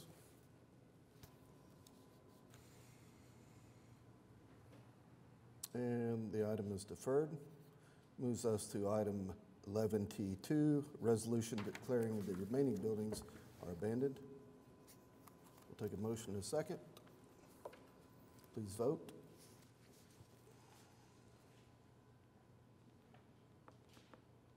And the item passes. All right, brings us to item 11U. Mr. City Manager, Yes. we have a presentation. Yes, Vanessa Aguilar, Business Manager for the Water Utility Trust, will give us a quick presentation on this authorization for indebtedness. Good morning, Vice Mayor and Council members. Vanessa Aguilar with the Utilities Department. This agenda item that you have before you today is a resolution that authorizes the Oklahoma City Water Utilities Trust to incur debt in the form of a loan with the Oklahoma Water Resources Board in the amount of $2,225,000 for the purpose of funding a project to identify and verify potential lead service lines in Oklahoma City. As background, in 2021, the EPA updated its lead rule, which required water utilities to create and maintain a public database that identifies the material type of service lines in the city. Since 2021, AQUIT has created a tabletop analysis based on logical assumptions identifying the potential for lead service lines in Oklahoma City based on the year of the property, the premise type, and location, as well as the main size. With this loan proceeds, we'll be able to go to the next step, which is a phase 1 of the project, which is to validate and qualify our assumptions. So we'll be hiring a contractor to go out in the field and do a pilot program to certain locations that we've identified that have the potential for lead service lines. The Oklahoma Water Resources Board, through grant funding from the EPA, offers loan forgiveness opportunities to fund lead service line replacement programs. So the Oklahoma Water Utilities Trust is eligible and will receive 33% loan forgiveness on this particular loan. Staff recommends approval of this agenda item, and we're happy to answer any questions you might have. I just have one. Is it possible to get a list, at least for Ward 7, if you have specified areas of where you're going to be looking at as far as testing? Yes, we can provide the information. So this afternoon at AQUIT, we'll approve the contractor award. Once that contract is awarded, we'll be able to connect with the contractor to identify those service locations. It's primarily in the central part of Oklahoma City and the southern part, but we can provide more information as it's available.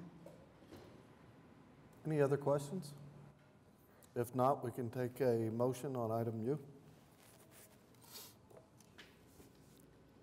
All right, we have a motion and a second. Please vote.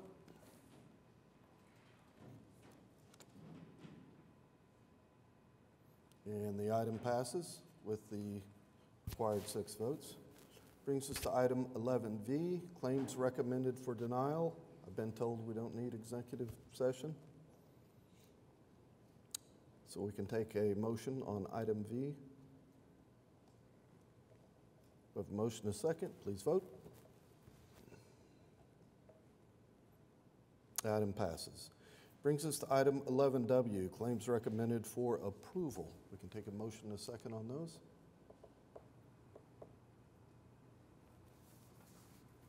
Please cast your votes.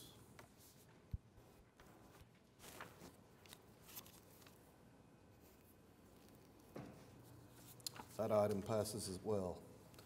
Brings us to item 12 on the agenda, comments from council. Ward 1? None today, sir. Thank you. Ward 2? I just want it noted for the last few, I have not. The last several, right now I am.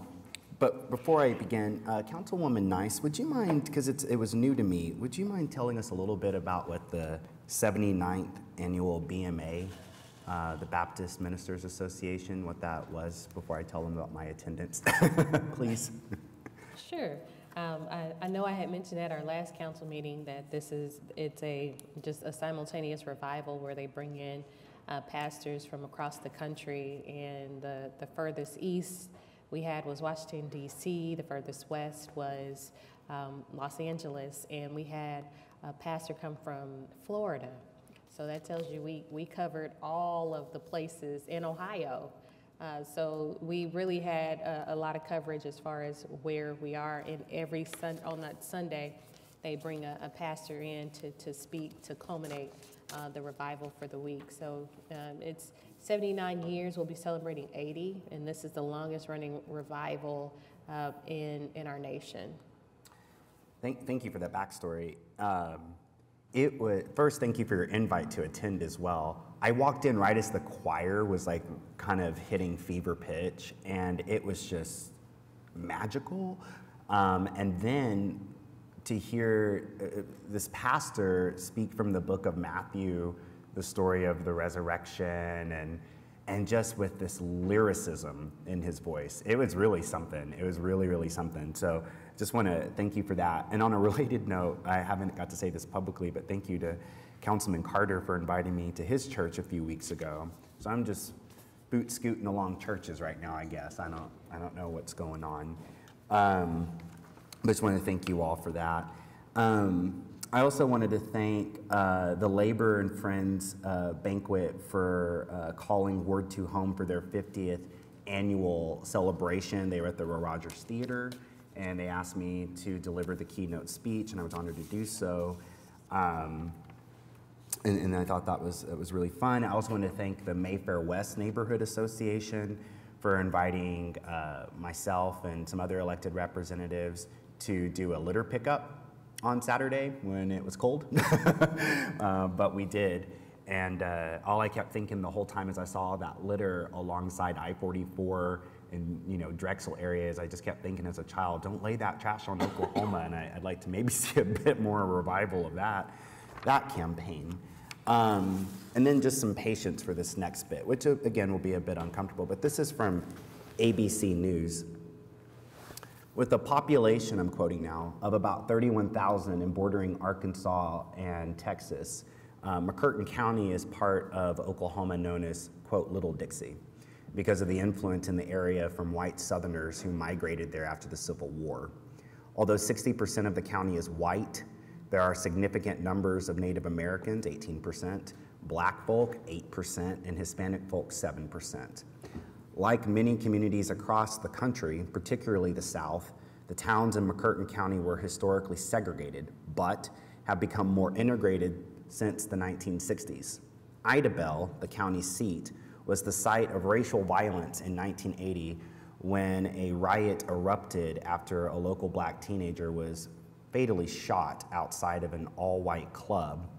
Tensions grew so high that martial law was declared and the governor called in the National Guard. What didn't help, this is from local historian Kenny Sivard, what didn't help was when the Grand Imperial Wizard of the Ku Klux Klan came down to Idabel Courthouse and made his appearance. No, that didn't help matters at all, as you might imagine.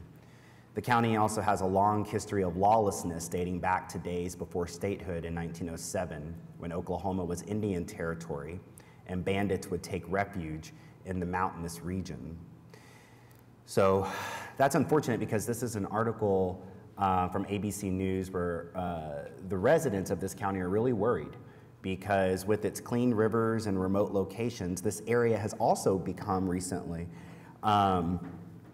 a site of revival, and that's really unfortunate. That's good, but that's unfortunate at the same time because they were overcoming a recent reputation where methamphetamine as an epidemic had swept through the area, and so here you now have the Choctaw Nation's historic reservation encompassing the entire county and most of southern Oklahoma, and the tribe has actually broken ground on a $165 million, 200,000 square foot resort hotel and casino near that lake in Beavers Bend State Park, and it's scheduled to open later this year.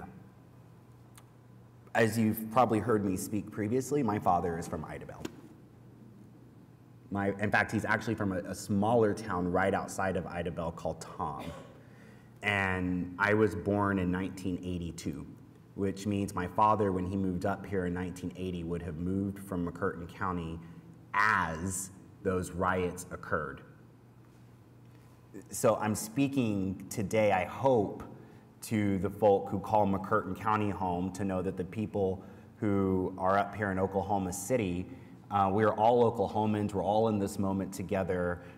My father's blood runs through me, and it is of grave concern to me when I hear people say, and this is elected officials saying this, quote, and for the kids, I won't cuss, I'll just kind of take out the cuss words the way that movie Fantastic Mr. Fox did, where they would just say cuss instead of the cuss word. But, you know, there was someone, and this is still up for investigation, but supposedly, here we go,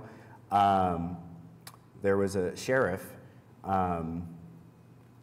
saying, quote, they would take a cuss word black guy and whoop their cuss word and throw them in a cell. And the response was, yeah, it's not like that anymore. But we used to take them down to Mud Creek and hang them up with a cuss word rope. But you can't do that anymore. They've got more rights than we got. That was the sort of rhetoric I had to undo all the time in my middle school students. When you read the history books of Oklahoma, we know that governors used to tell black folk, Hispanic, Latinx folk, Native American folk, that they weren't capable of being doctors and lawyers. They were only capable of holding certain types of jobs. They weren't capable biologically of going to law school. They weren't capable by the Bible, that God in Christianity himself had said to segregate the races.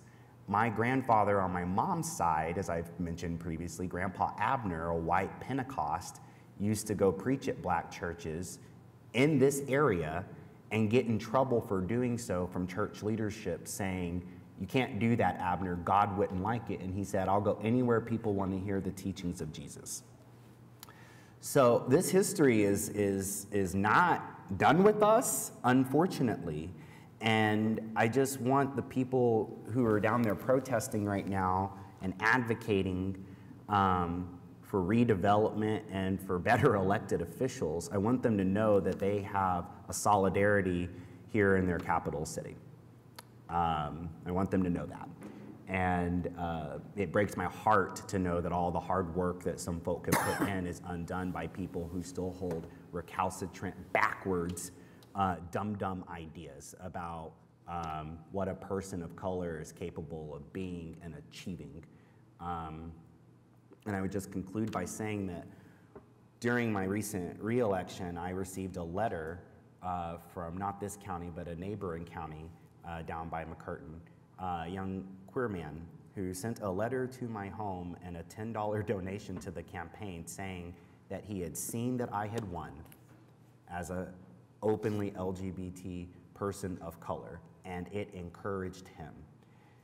We don't know what we are doing on this horseshoe and who is reading our work and the hope we are putting into people by the actions we take in this capital city's municipal building. So I'm so sorry to have to bring up something so nasty, but you shine light on it, and when you know better, you do better. So, thank you.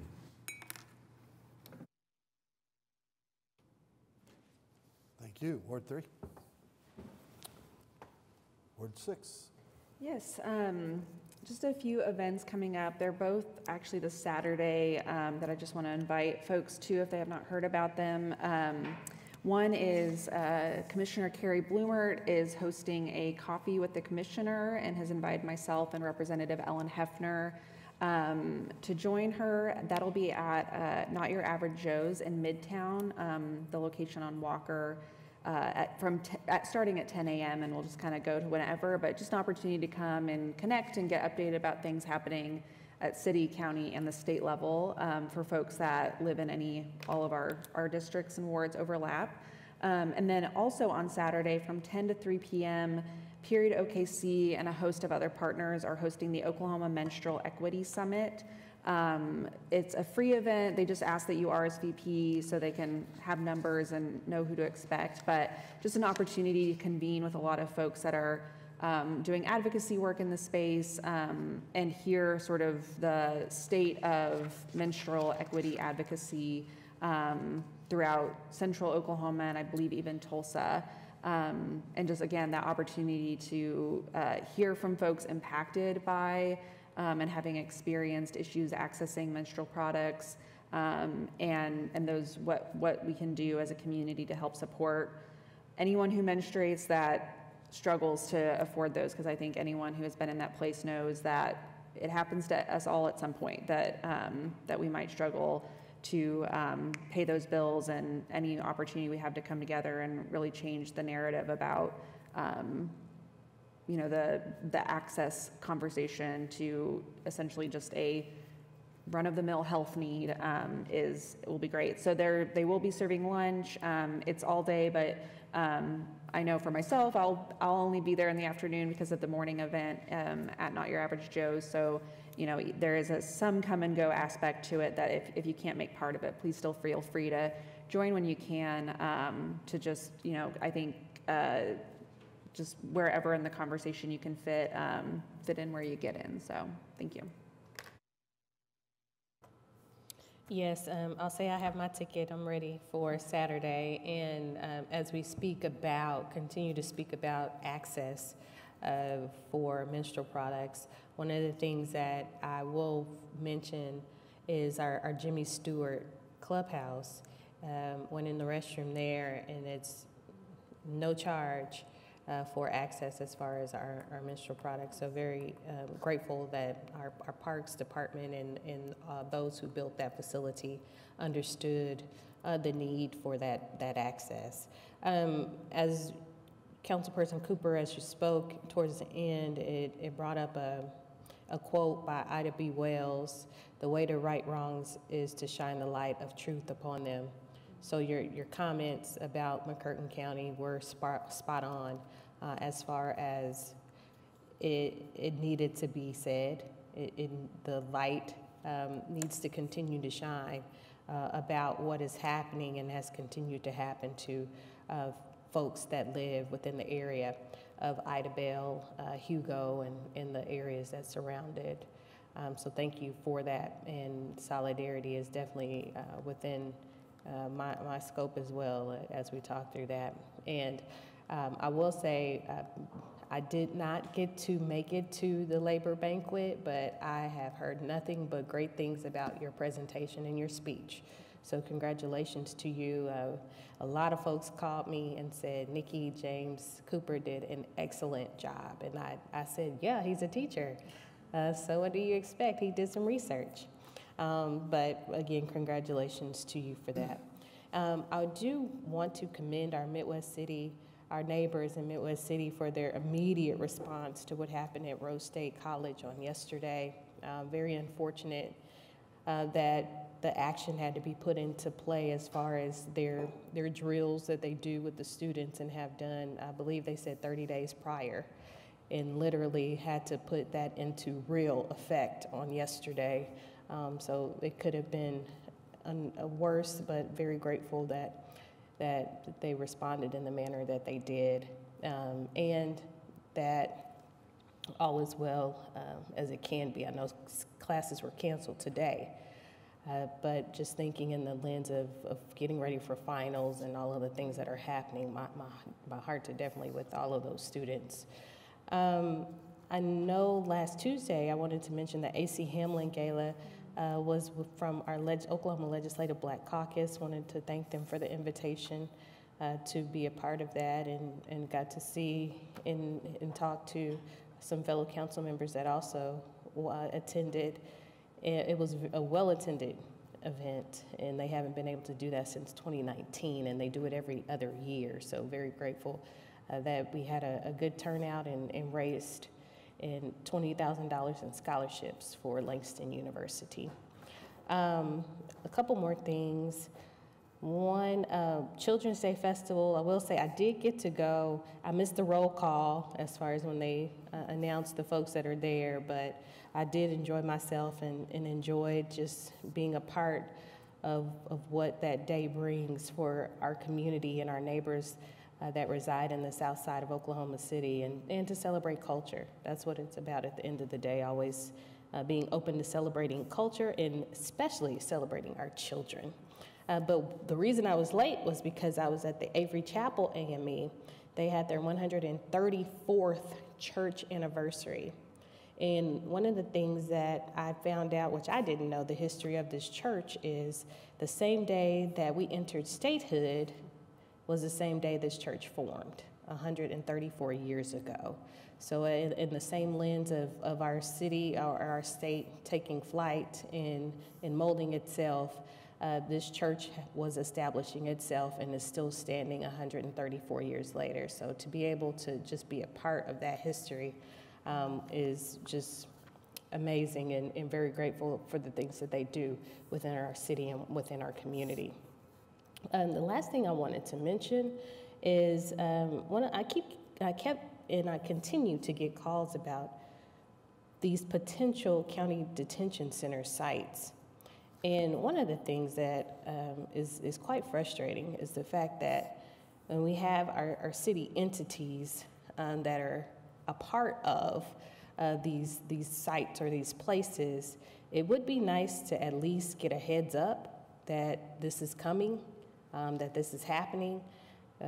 So therefore, we can speak to it, because I can't speak to this when people call me about this particular site, because it involves our water trust also saying yes to being included in this, and that speaks to our leadership as far as being able to have that information on hand to at least know that that is coming. So disappointed that I did not know until it happened, and still have not had a conversation understanding what the next steps are.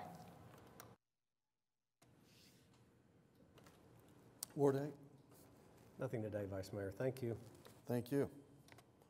That brings us to item 13 on the agenda, citizens to be heard. We have two. The first one is, I hope I don't mess up the name, Horario Avila or Arilla? I wasn't sure if it was an R or a V. I'm sorry. R, okay. If you could give us your name and address, and please limit yourself to 3 minutes. Okay, my name is Horacio Avila. I live at 4714 North Grove, War Acres, Oklahoma. And the reason that I'm here, that we need, we had a baseball league like for over 40 years. We used to be at Independence, you know, they did a new baseball field.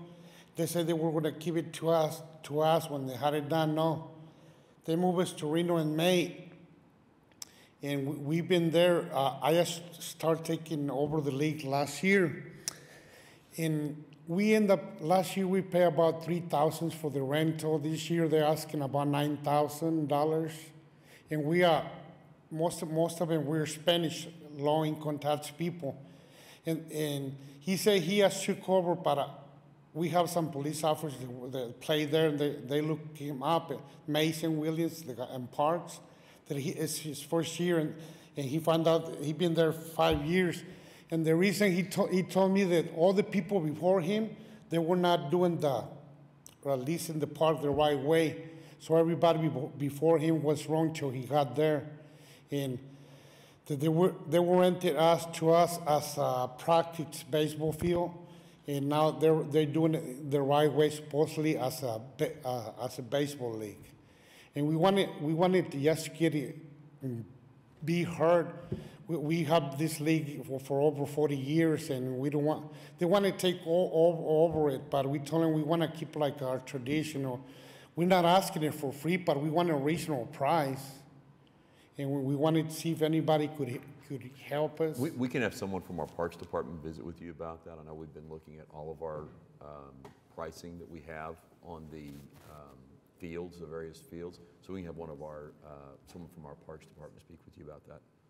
Yeah, because I've been speaking to Mason, and we're already playing there, but we're supposed to renew it for June, and the price is just, we don't want it for free, but we want something we could afford. Yeah, we can visit with you about that, but we try to be consistent in how we're charging that to everyone using the fields. We can definitely visit with you about it. Can he meet with someone today while he's down there? Yes, I'll do my best to get someone. I got to make sure I've got someone back there. Don't leave yet. We'll try to get someone to visit with you today while you're here.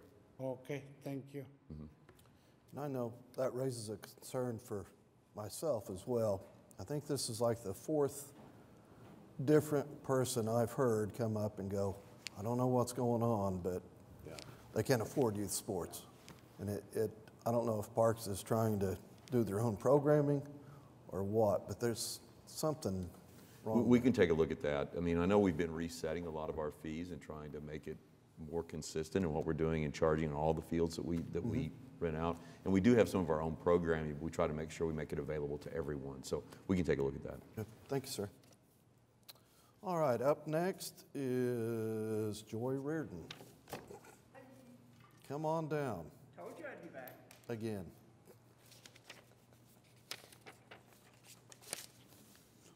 Joy, if you can give us your name and address, and please limit your comments to 3 minutes. Thank you.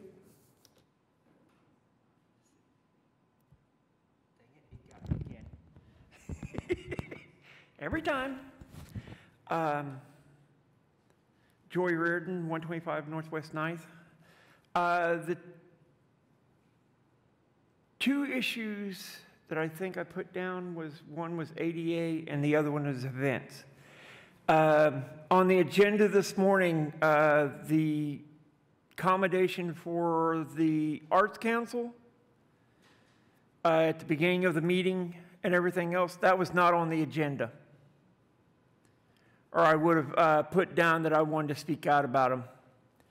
They have at least 15 ADA violations. If I was to go out there to the Arts Festival, I couldn't go to the bathroom. They have no ADA bathrooms. That's one of the biggest things with these permits and stuff that I would really like to get emphasized is, one is the ADA bathrooms and stuff, accommodations. Two is the fact that there's the ADA violations that they're having, blocking off sidewalks, blocking off curb cutouts, stuff like that. It makes it real difficult. I can pretty much get around, but people with walkers, manual wheelchairs, stuff like that, even people with limited sight and stuff, can't get down the sidewalks, can't get off the sidewalks, and stuff like that. And it's not just that event. There's other things around the city, and the scooters are getting worse. I've had to move 7 of them to come down here today to the city council meeting. And every time I come to city council, I ask the same thing. One of these times, the scooters are going to prevent the fire department from doing their job because they're piling them up around the fire hydrants and stuff. When is that problem going to be fixed? Think about your loved ones being able to get down a curb cutout that's in a 30 wheelchair. seconds, please. Okay. And the other thing is with your 2 events that's happening on Saturday, you forgot the 2 major events that's happening this weekend too. The Memorial Run. Saturday is the 5K and the kids. Sunday is the half relay and full. So, but yeah, the biggest thing is the ADA stuff. I will keep pounding the pavement for that. If y'all could at least address that, I'd appreciate it, along with a lot of others. And a lot of the ADA events around the United States, they see they're very active on they're very active on cities that they want to have conventions and stuff. That's the reason why I try to, and a lot of the ADA people has money to spend.